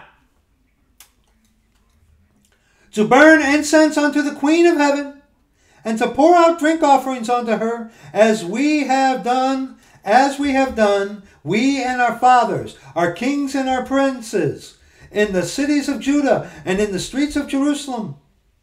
For then had we plenty of victuals, and were well, and saw no evil, pouring out drink offerings unto the Queen of Heaven. Oh, Semiramis, the Roman Catholic Mary. Y'all Catholics. Yeah. But since we left off, we put away our paganism, and we tried to do this stuff, but no, it's better for us to return to the pagan. But since we left off to burn incense to the Queen of Heaven, and to pour out drink offerings unto her, we have wanted all things, and have been consumed by the sword and by the famine. And when we burned incense to the Queen of Heaven, and poured out drink offerings unto her, did we make her cakes to worship her? And pour out our drink offerings unto her without our men? One verse in Proverbs. Proverbs chapter 23, verse 20. Up the dosage there, pal. Okay? Proverbs chapter 23, just one verse. Verse 20. Be not among wine bibbers, among riotous eaters of the flesh. Let's read verse 21. For the drunkard and the glutton shall come to poverty, and drowsiness shall clothe a man with rags. Yeah, do not be amongst wine bibbers and riotous eaters of the flesh. Ministers of flesh, that all they are and all they are about and all they promote is all fleshly. Hello, people? But you want that, don't you? Your flesh wants it. You can't stop watching it, can you? You poor thing, you. You know, every once in a while, brethren, it's a good thing to just step away. Step away! Game over, man! Okay? It's healthy to step away from these things every once in a while, or else it consumes you. Why? Because it's fleshly. These social media things, well, truth is out there. There are those out there who do hold to absolute truth. Amen, amen. But the majority of it, I would say about 95% of what you see here on these social media, YouTube, BitChute, what's that other dumb one? Rumble, yeah, and Brighton, and Odyssey. You know, these social media platforms, you can find truth on them, but 95% of it is all fleshly. This is the easier way to get truth out, for people to come across truth, but the Lord has called so few of us. But the Lord has called so few of us. And the devil has sown many tares amongst the wheat. Well, look at them. They want your attention. They want your attention. They're like, hi, look at me. Now, where were we? Go now to 2 Timothy chapter 4. 2 Timothy chapter 4. Okay? We're almost done. We're getting there. 2 Timothy chapter 4. Verses 2 on to verse 4. If I can get there. Preach the word. Be instant in season, out of season. Reprove, rebuke, exhort with all long suffering and doctrine. See, these guys focus on only one aspect. When someone who is a minister of the word of our Lord Jesus Christ called to a position as this, it's to encompass everything. Okay?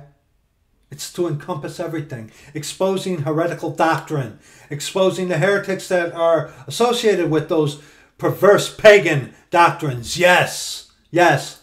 But it is also encouragement, edification, building up. See, the ministers of flesh, all they are about flesh and destruction, death. For the wages of sin is death. Why? Because they are ministers of the flesh, not of the spirit. Okay? For the time will come when they will not endure sound doctrine, but after their own lusts shall they heap to themselves teachers, having itching ears. And verse 4, and they shall turn away their ears from the truth, and shall be turned unto fables. You like it. You like it, don't you? It satisfies the lust. To watch these pagans, these devils, these idolaters, these worshippers of men. You like it, don't you? Why? Because they're ministers of flesh, not of the spirit. And of course, let's go to Matthew chapter 10. Matthew chapter 10. Jeremiah went his way because he knew he was going to prevail nothing. See, these devils have the court of public opinion on their side. They have flesh on their side. We, Church of the Living God, who do we have on our side? Matthew chapter 10, verses 14 on to verse 15. And whosoever shall not receive you nor hear your words, when ye depart out of that house or city, shake off the dust of your feet. Verily, I say unto you, it shall be more tolerable for the land of Sodom and Gomorrah in the day of judgment than for that city. Shake the dust off your feet, brethren. Just like Jeremiah here. Go back to Jeremiah 28, verse 11. And the prophet Jeremiah went his way. What was he going to do? Now, the true prophet. Now, the false prophet will always seek out the true and to do his thing publicly to be seen of men, and always preach contrary to the word of the Lord, which was clearly given in order to perform in the theater. But then when the true prophet brings down the people down to earth and into reality, not to be outdone, the false prophet will go right back up and do a big shoe, dance and struts his stuff upon the stage, to be heard of no more. These ministries, these fleshly ministries, they are tales told by an idiot, full of sound and fury, signifying nothing. Verses 12 on to verse 14. Then the word of the Lord came unto Jeremiah, the prophet, after that Hananiah, the prophet, note that, had broken the yoke off of the neck of the prophet Jeremiah, saying, Go and tell Hananiah, saying, Thus saith the Lord, Thou hast broken the yokes of wood, but thou shalt make for them yokes of iron. For thus saith the Lord of hosts, the God of Israel, I have put a yoke of iron upon the neck of all these nations, that they may serve Nebuchadnezzar king of Babylon, and they shall serve him. And I have given him the beasts of the field also. Verse 13. So Jeremiah went to him privately.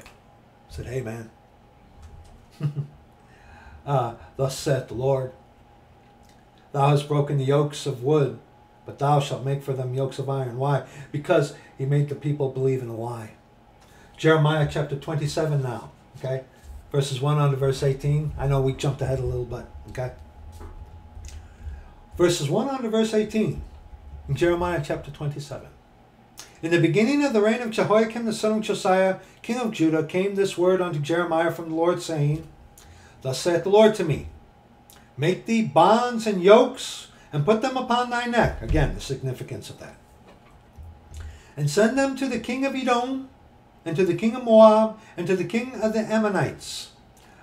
Edom, brother to Jacob.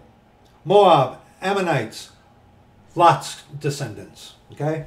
And to the king of Tyrus, and to the king of Zidon, and by the hand of the messengers which come to Jerusalem, unto Zedekiah king of Judah, and command them to say unto their masters, Thus saith the Lord of hosts, the God of Israel, Thus shall ye say unto your masters, I have made the earth, the man and the beast that are upon the ground, by my great power, and by my outstretched arm, and have given it unto whom it seemed meet unto me. And now I have given all these lands into the hand of Nebuchadnezzar the king of Babylon, again my servant, and the beasts of the field have I given him also to serve him.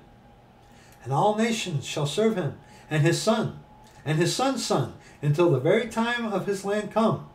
And then many nations and great kings shall serve themselves of him.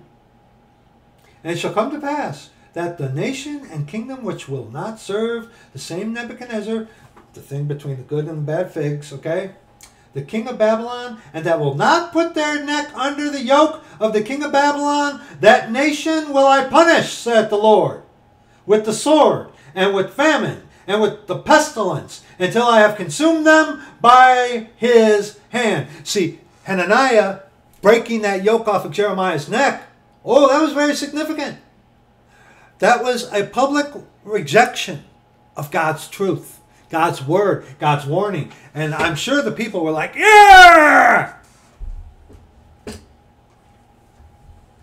Therefore, hearken not ye to your prophets, nor to your diviners, nor to your dreamers, nor to your enchanters, nor to your sorcerers, which speak unto you, saying, Ye shall not serve the king of Babylon. Yea, hath God said? Yea, hath God said? Ministers of flesh. Yea, hath God said. For they prophesy a lie unto you, to remove you far from your land, and that I should drive you out, and ye should perish. But the nations that bring their neck under the yoke of the king of Babylon and serve him, those will I let remain still in their own land, saith the Lord, and they shall till it and dwell therein. I spake also to Zedekiah, king of Judah, according to all these words, saying, Bring your necks under the yoke of the king of Babylon and serve him, and his people, and live. Why will ye die? Thou and thy people, by the sword, by the famine, and by the pestilence, as the Lord has spoken against the nation that will not serve the king of Babylon. Why would you die? Why would you die? Because this means way too much to you. That's why. Flesh is... See, these devils, flesh is their God. Flesh is their God. Not the God who dwelt within that flesh. But no, this is God to them. This is God to these devils. You know them by their fruits. Okay? Therefore hearken not unto the words of the prophets that speak unto you, saying, Ye shall not serve the king of Babylon, for they prophesy a lie unto you. For I have not sent them, saith the Lord. Yet they prophesied a lie in my name. The Lord hath not sent you guys. Obviously. Your little g God has, but my God, my Father, our Lord Jesus Christ, hath not sent you, obviously. Okay? That I might drive you out, and that ye might perish, ye, and the prophets that prophesy unto you.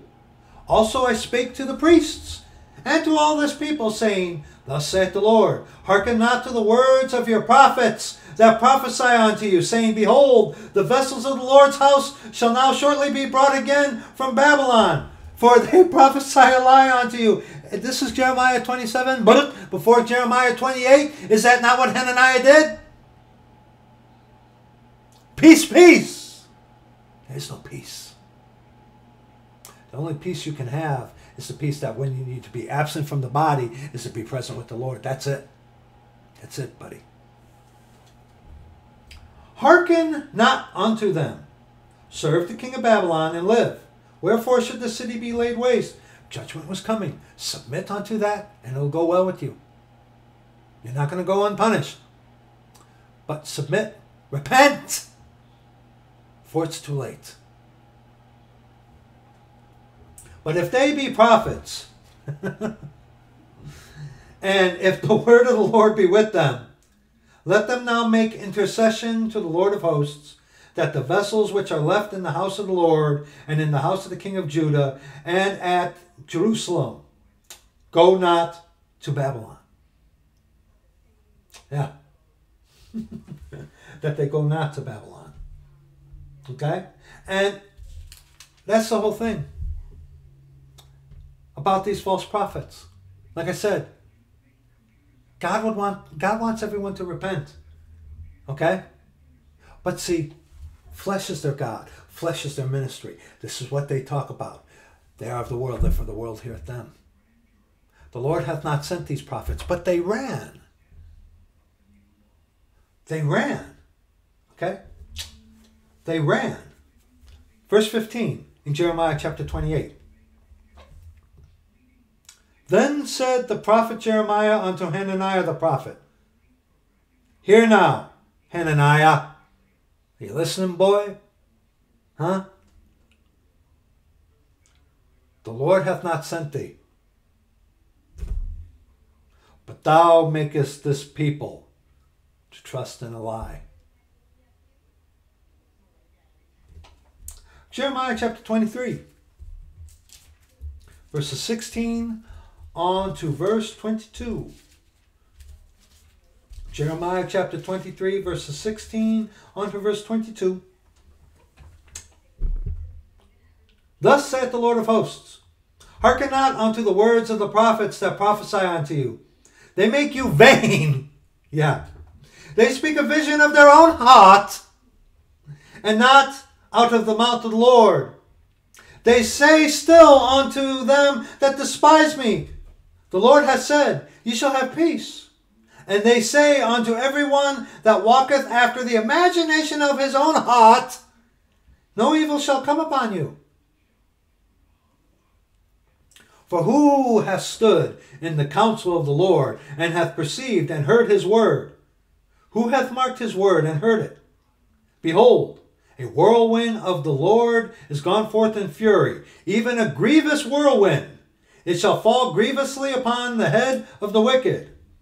The anger of the Lord shall not return until he have executed, until he have performed the thoughts of his heart. In the latter days ye shall consider it perfectly. Verse 21. I have not sent these prophets, yet they ran. I have not spoken to them, yet they prophesied. They ran. They ran to the, like Hananiah here. He ran to the people to get an audience. He runs to the forefront to get a mass of people to look at me so I can perform in the theater of deception. Okay? They run to the forefront. They want to be noticed. They run up front. They want everyone to look at me. Look at me. When the true people of God, we don't want notoriety. We don't want 500,000 subscribers. We don't want thousands of subscribers. We don't want notoriety. We want the Lord to be known. But see, these ministers of the flesh, I mean, look at them. How many channels do they have? Come on. They run. They're false prophets. They're ministers of the flesh. Okay? They run. They run. Look at me. Look at me. Give me an audience. Yes. I have not sent these prophets, yet they ran. Someone who is of the Lord Jesus Christ, God our Father, of the Church of the Living God, we're snails when it comes to that. Unless the Lord's like, hey, speak on this. Like, okay. Okay, but, you know, we don't want the limelight. We don't want to be up here. We don't want people. We don't want our own disciples. We don't want underlings who we are going to send out to do our dirty work for us. No, we don't want that kind of stuff. We want the Lord to be glorified. We don't have minions. We don't have our disciples. Our little ites, as people like to call them. They're little ites, you know. You figure that one out for yourself. But see, these false prophets, they run to the front. They want to be known. They want the notoriety. They want an audience. And they speak things that just tickle the flesh. That's all, because that's all they're about. They have not the Spirit. For the natural man receiveth not the things of the Spirit. Because why? They're natural. They're unregenerate. They're lost. And it's just starting, brethren. Oh, it's going to get worse. You watch. You watch. Verse 22 in Jeremiah 23. But if they had stood in my counsel and caused my people to hear my words, then they should have,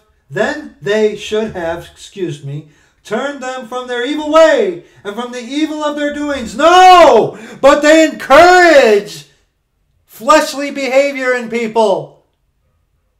Go ahead and just leave a comment and go away. Yeah, they encourage fleshly behavior, not mortification. They encourage devilment. Don't you? They sure do. And of course, Deuteronomy chapter 13, see that? Verses 6 on to 11. Deuteronomy chapter 13, verses 6 on to verse 11. Lord hath not sent these people, but yet they run. He has not spoken to them, yet they prophesied. Deuteronomy chapter 13, verses 6 on to verse 11. If thy brother, the son of thy mother, or thy son, or thy daughter, or the wife of thy bosom, or thy friend, which is as thine own soul, entice thee secretly, saying, let us go and serve other gods, which thou hast not known, thou nor thy fathers. And on this, got to jump ahead here a little bit. Galatians chapter 1. Galatians chapter 1. Verses 6 on to verse 12. God is a spirit.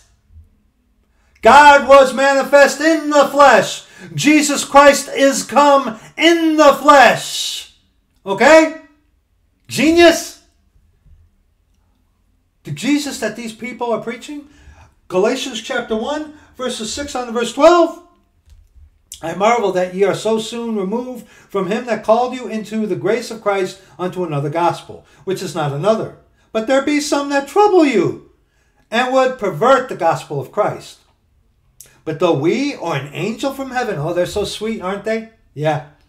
Preach any other gospel unto you than that which we have preached unto you, let him be accursed, or as they like to say, anathema.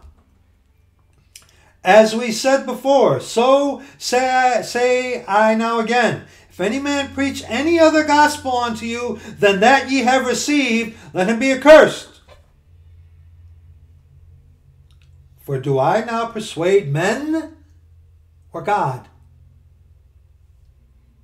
For if I yet pleased men,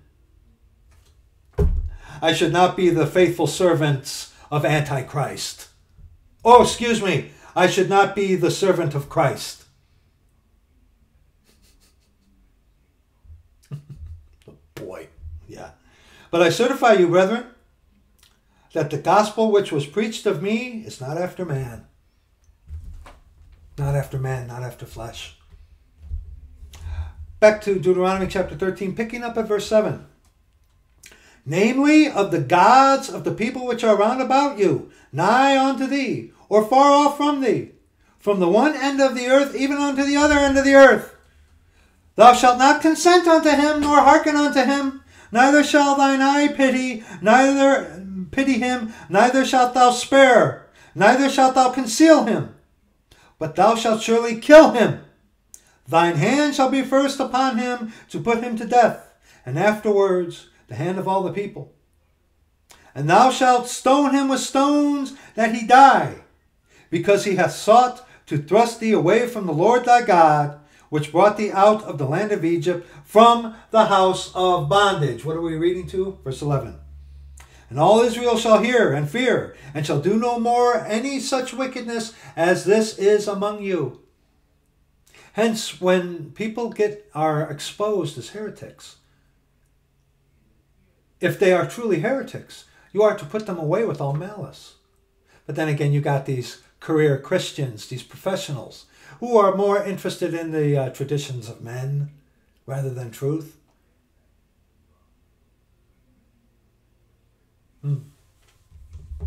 And Ezekiel chapter 13. Ezekiel chapter 13. Got to be careful, brethren. Ezekiel chapter 13, verses 1 on to verse 9. And the word of the Lord came unto me, saying, Son of man, prophesy against the prophets of Israel that prophesy, and say thou unto them that prophesy out of their own hearts, Hear ye the word of the Lord. Thus saith the Lord God, Woe unto the foolish prophets that follow their own spirit and have seen nothing. O Israel, thy prophets are like the foxes in the deserts. Ye have not gone up into the gaps, neither made up the hedges for the house of Israel to stand in the battle in the day of the Lord. They have seen vanity and lying divination, saying, The Lord saith, and the Lord hath not sent them. And they have made others to hope that they would confirm the word. Why? Because they get an audience.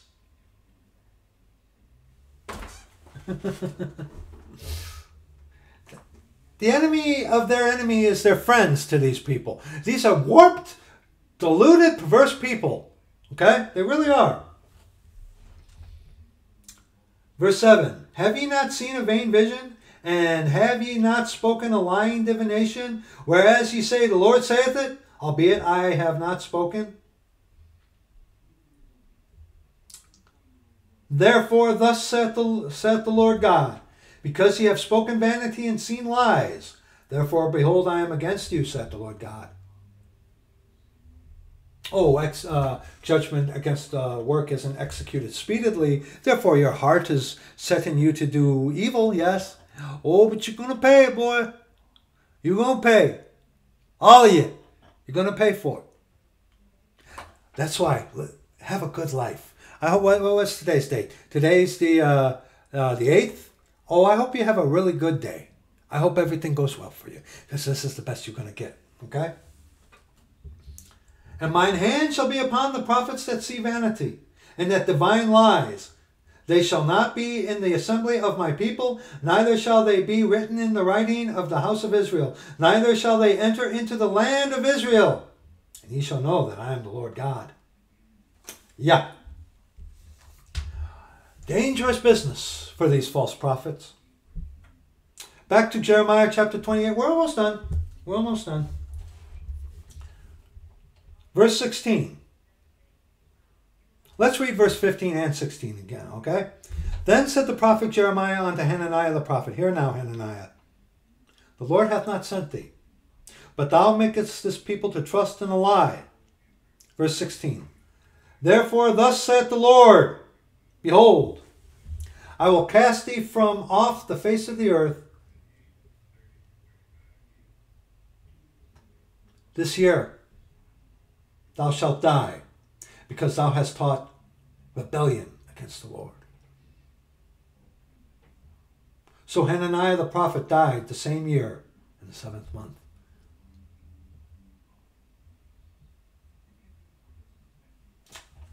I hope that's not true for some people. But Isaiah chapter 5. This is a game to you guys, isn't it? It is. It's entertainment. It's a game. It's the theater to you people. This ain't a game. And you're playing with fire. All of you. All of you false out there. Some of you who know better, don't hurt yourselves by patting yourselves on the back, okay?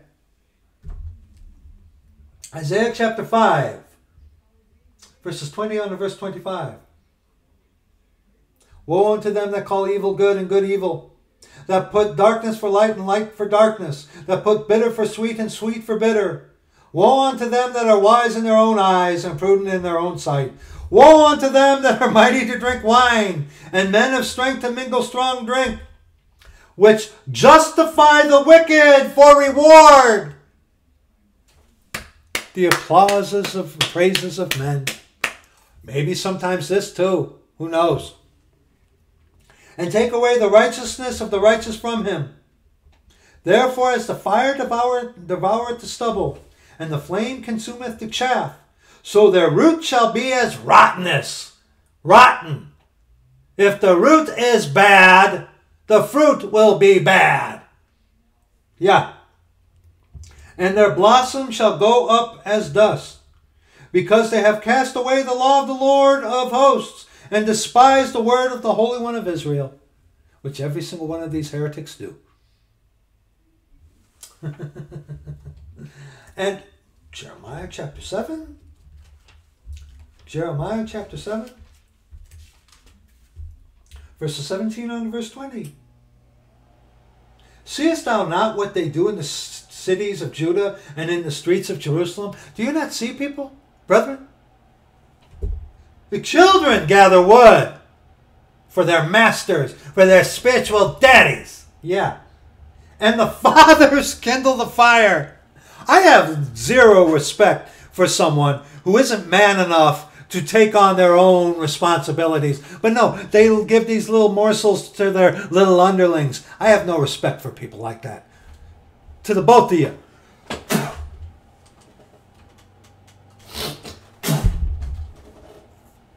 No respect. No respect for that. As the man is, so is his strength. Be the man. You fall upon us. Huh? No, but you send it, oh, your little minions. Yeah. Yeah. Yeah. Both of you. Both of you. Okay? The children gather wood, and the fathers kindle the fire. And the women, Mystery Babylon, knead their dough to make cakes to the Queen of Heaven, and to pour out drink offerings unto other gods, that they may provoke me to anger. Boy, that's a very telling verse, isn't it? Do they provoke me to anger, said the Lord? Do they not provoke themselves to the confusion of their own faces? Therefore thus saith the Lord God, behold, mine anger and my fury shall be poured out upon this place, upon man and upon beast, and upon the trees of the field, and upon the fruit of the ground, and it shall burn and shall not be quenched.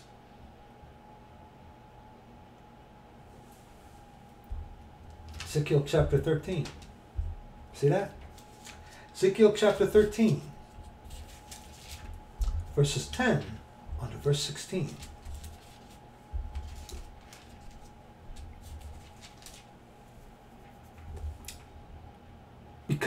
Even because they have seduced my people, saying peace, and there is no peace. And one built up a wall, and lo, others daubed it with untempered mortar. Say unto them which daub it with untempered mortar, that it shall fall. It shall fall. There shall be an overflowing shower, and ye, O great hailstones, shall fall, and a stormy wind shall rend it. Lo, when the wall is fallen, shall it not be said unto you, where is the daubing wherewith ye have daubed it? These devils, these ministers of flesh, like I said, the common bond that binds these people is hatred for other flesh. Flesh is their bond, not the spirit. Hence, these people would turn on each other in a heartbeat. And they have. Well, most of them do it to put on the, because they're in the theater, they're actors. They do it to make it look like they're at odds with one another. It's fake. It's a performance. It's a show. They're actors. That'd be a good thing to give these people, rewards. Little statues for their great performances. Yeah. Therefore, thus saith the Lord God, I will even rend it with a stormy wind in my fury, and there shall be an overflowing shower in mine anger, and great hailstones in my fury to consume it. So will I break down the wall that ye have daubed with untempered mortar, and bring it down to the ground, so that the foundation thereof shall be discovered, and it shall fall, and ye shall be consumed in the midst thereof, and ye shall know that I am the Lord. Thus will I accomplish my wrath upon the wall, and upon them that have daubed it with untempered mortar, and will say unto you, the wall is no more, neither they that daubed it.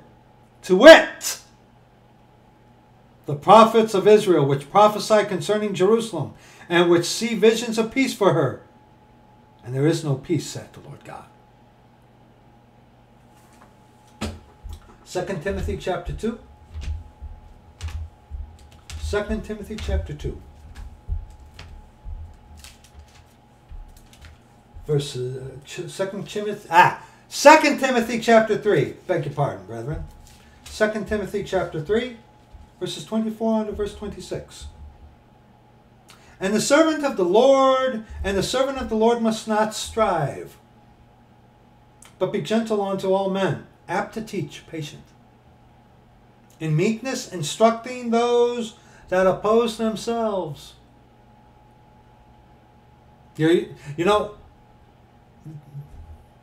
Sometimes, most often than not, you are your own worst enemy.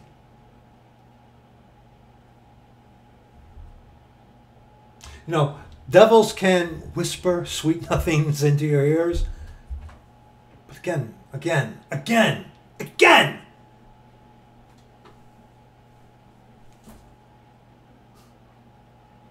It's this that is usually your worst enemy.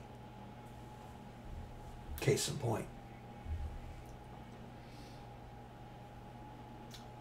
Yeah, by the way, it was 2 Timothy chapter 2, not 2 Timothy chapter 3. Excuse me, I was right the first time. 2 Timothy chapter 2, verses 24 on to verse 26. I beg your pardon. Okay. And the servant of the Lord must not strive, but be gentle unto all men, apt to teach, patient, in meekness instructing those that oppose themselves, if God peradventure will give them repentance to the acknowledging of the truth. And remember, repentance doesn't mean repentance, it actually means belief.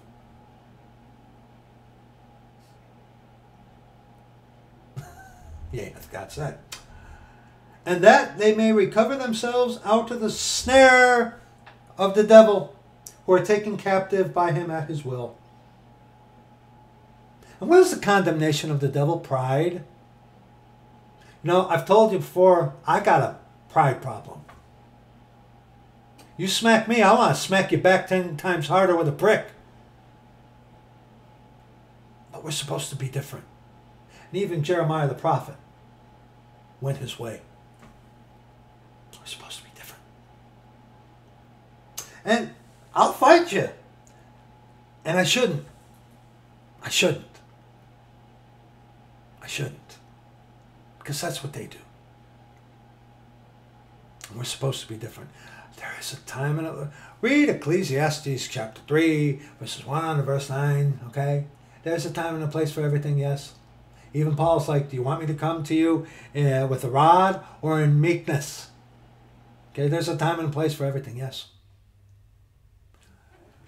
But if every single time, if all that you do is attack, that's not a ministry of the Spirit, that's a ministry of the flesh, dear people. And the snare that these people are snared in of the devil is what? Pride. You know, there's a certain young man, unfortunately, because I have a pride problem, I can spot pride in people. Why? Because I see it when I look in the mirror. It's a daily struggle with me. Every day, man. I got to fight this pride.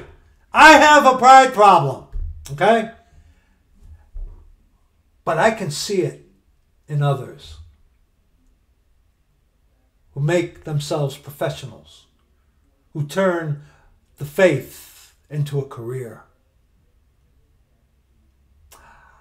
I can see pride.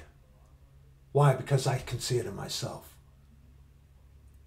And I can see it readily in several people. But until people get humbled of their own pride, lower your pride. And it's like, oh, well, why don't you take some of your own medicine? I can see it in others. Why? Because I can see it in myself. And praise the Lord, He gave me that thorn in the flesh to humble me. And I'll tell you, when my pride gets going on me and gets out of control and I don't take rebuke from the scriptures or from my brethren who are actually brethren, the Lord to step in. And you know what? I don't want the Lord stepping in because it hurts. But yes, the snare of the devil is the snare of pride. 2 Peter chapter 3. 2 Peter chapter 3. We're almost done. 2 Peter chapter 3.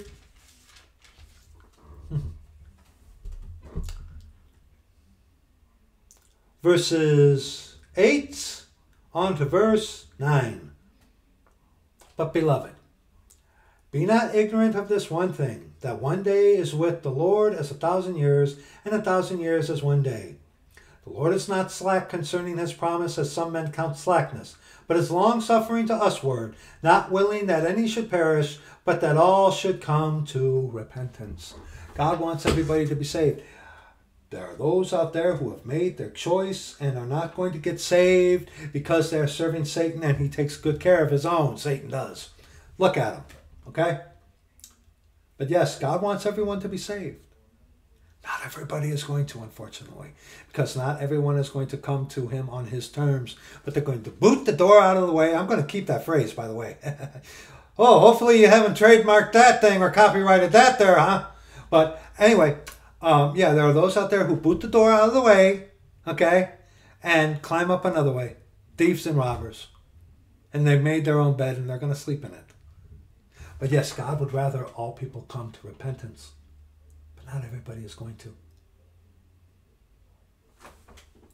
In closing, let's go to John chapter 15. Don't forget this. Okay? Don't forget this. I dare to tell you, brethren, if you come across someone and your spirit within you is just being torn to pieces, it's a good thing. But if you come to someone and all it is just, you know, you're rah, rah, rah, your flesh is all puffed up and stuff, but yet there's something on the inside of you, that spirit that ought to be the Lord Jesus Christ that is in you, the Lord is that spirit, is found like, wait a minute. That's the ministry of flesh. John chapter 15, verses 18 and 19. If the world hate you, ye know that it hated me before it hated you. If ye were of the world would love his own. But because ye are not of the world, but I have chosen you out of the world, therefore the world hateth you. 1 John chapter 2. 1 John chapter 2.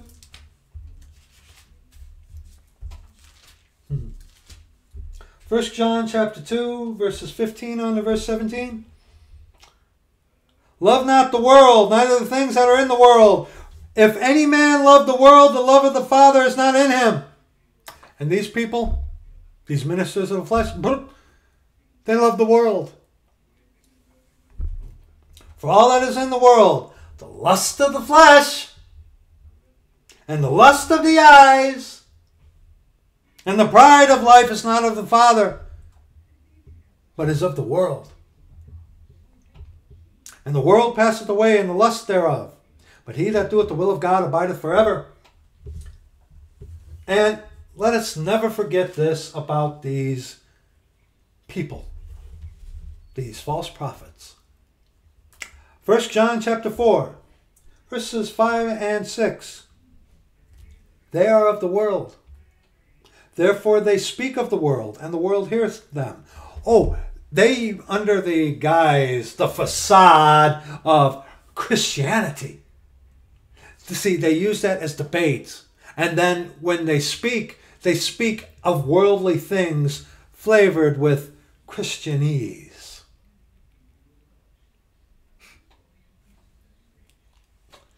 And unfortunately, the simple and the deceived are the ones who fall for them.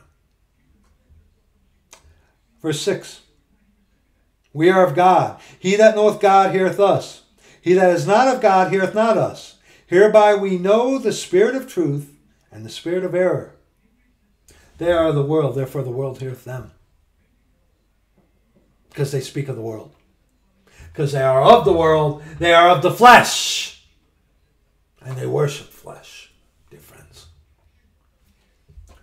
James chapter 4.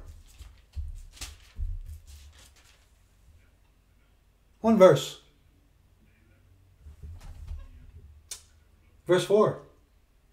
Ye adulterers and adulteresses, know ye not that the friendship of the world is enmity with God? Whoso therefore will be a friend of the world is the enemy of God. And these people, they say, I hate the world. No, you don't. You're neck deep in it. You are. How many channels you got? How many social media accounts do you have? How many things do you put your grubby little hands in of the world and don't take steps back? Please, please. Please. Brethren, people, dear people, we are getting closer every day to the redemption of the purchased possession, catching away of the body of Christ before the time is destroyed. And as we continue onward, this guise of fleshliness, worldliness, under the facade of Christianity, it's going to be more pronounced, more pronounced, more pronounced. You wait till the end of this year, you're going to really see it. You watch. It's March. You watch. Towards the end of this year, if we have it, you're going to see these fleshly people just boom, blow up. Kind of like you did last year. Why? Because these people are all about this and not the Spirit of our Lord Jesus Christ, God our Father, who is that Spirit. Okay? Be careful, brethren. Be careful. You'll know them. You'll know them by the content, and when you hear them speaking.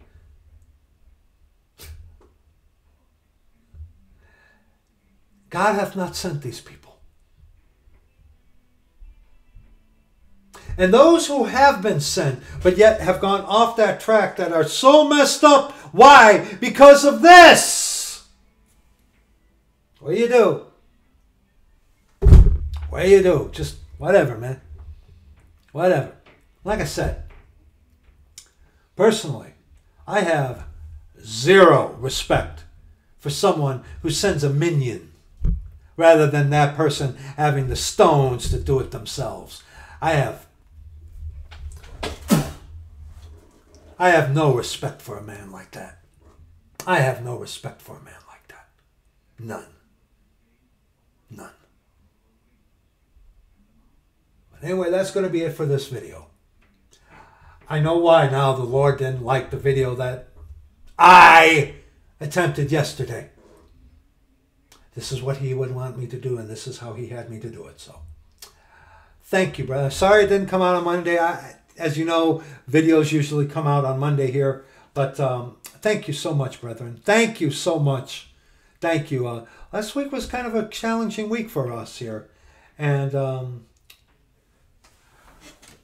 thus the day will be challenging too, but the sun is out. And this is the day that the Lord hath made. Let us rejoice and be glad in it. 'Tis another day. Thank you for your prayers. Thank you for those of you who help us and take care of us and pray for us. Thank you. Thank you so much. We love so many of you, and we pray for every one of you. Please, brethren, keep each other in prayer.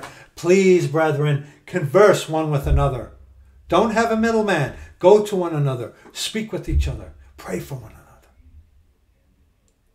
We love you, and we will see you in the next video. Thank you so much for watching if you do.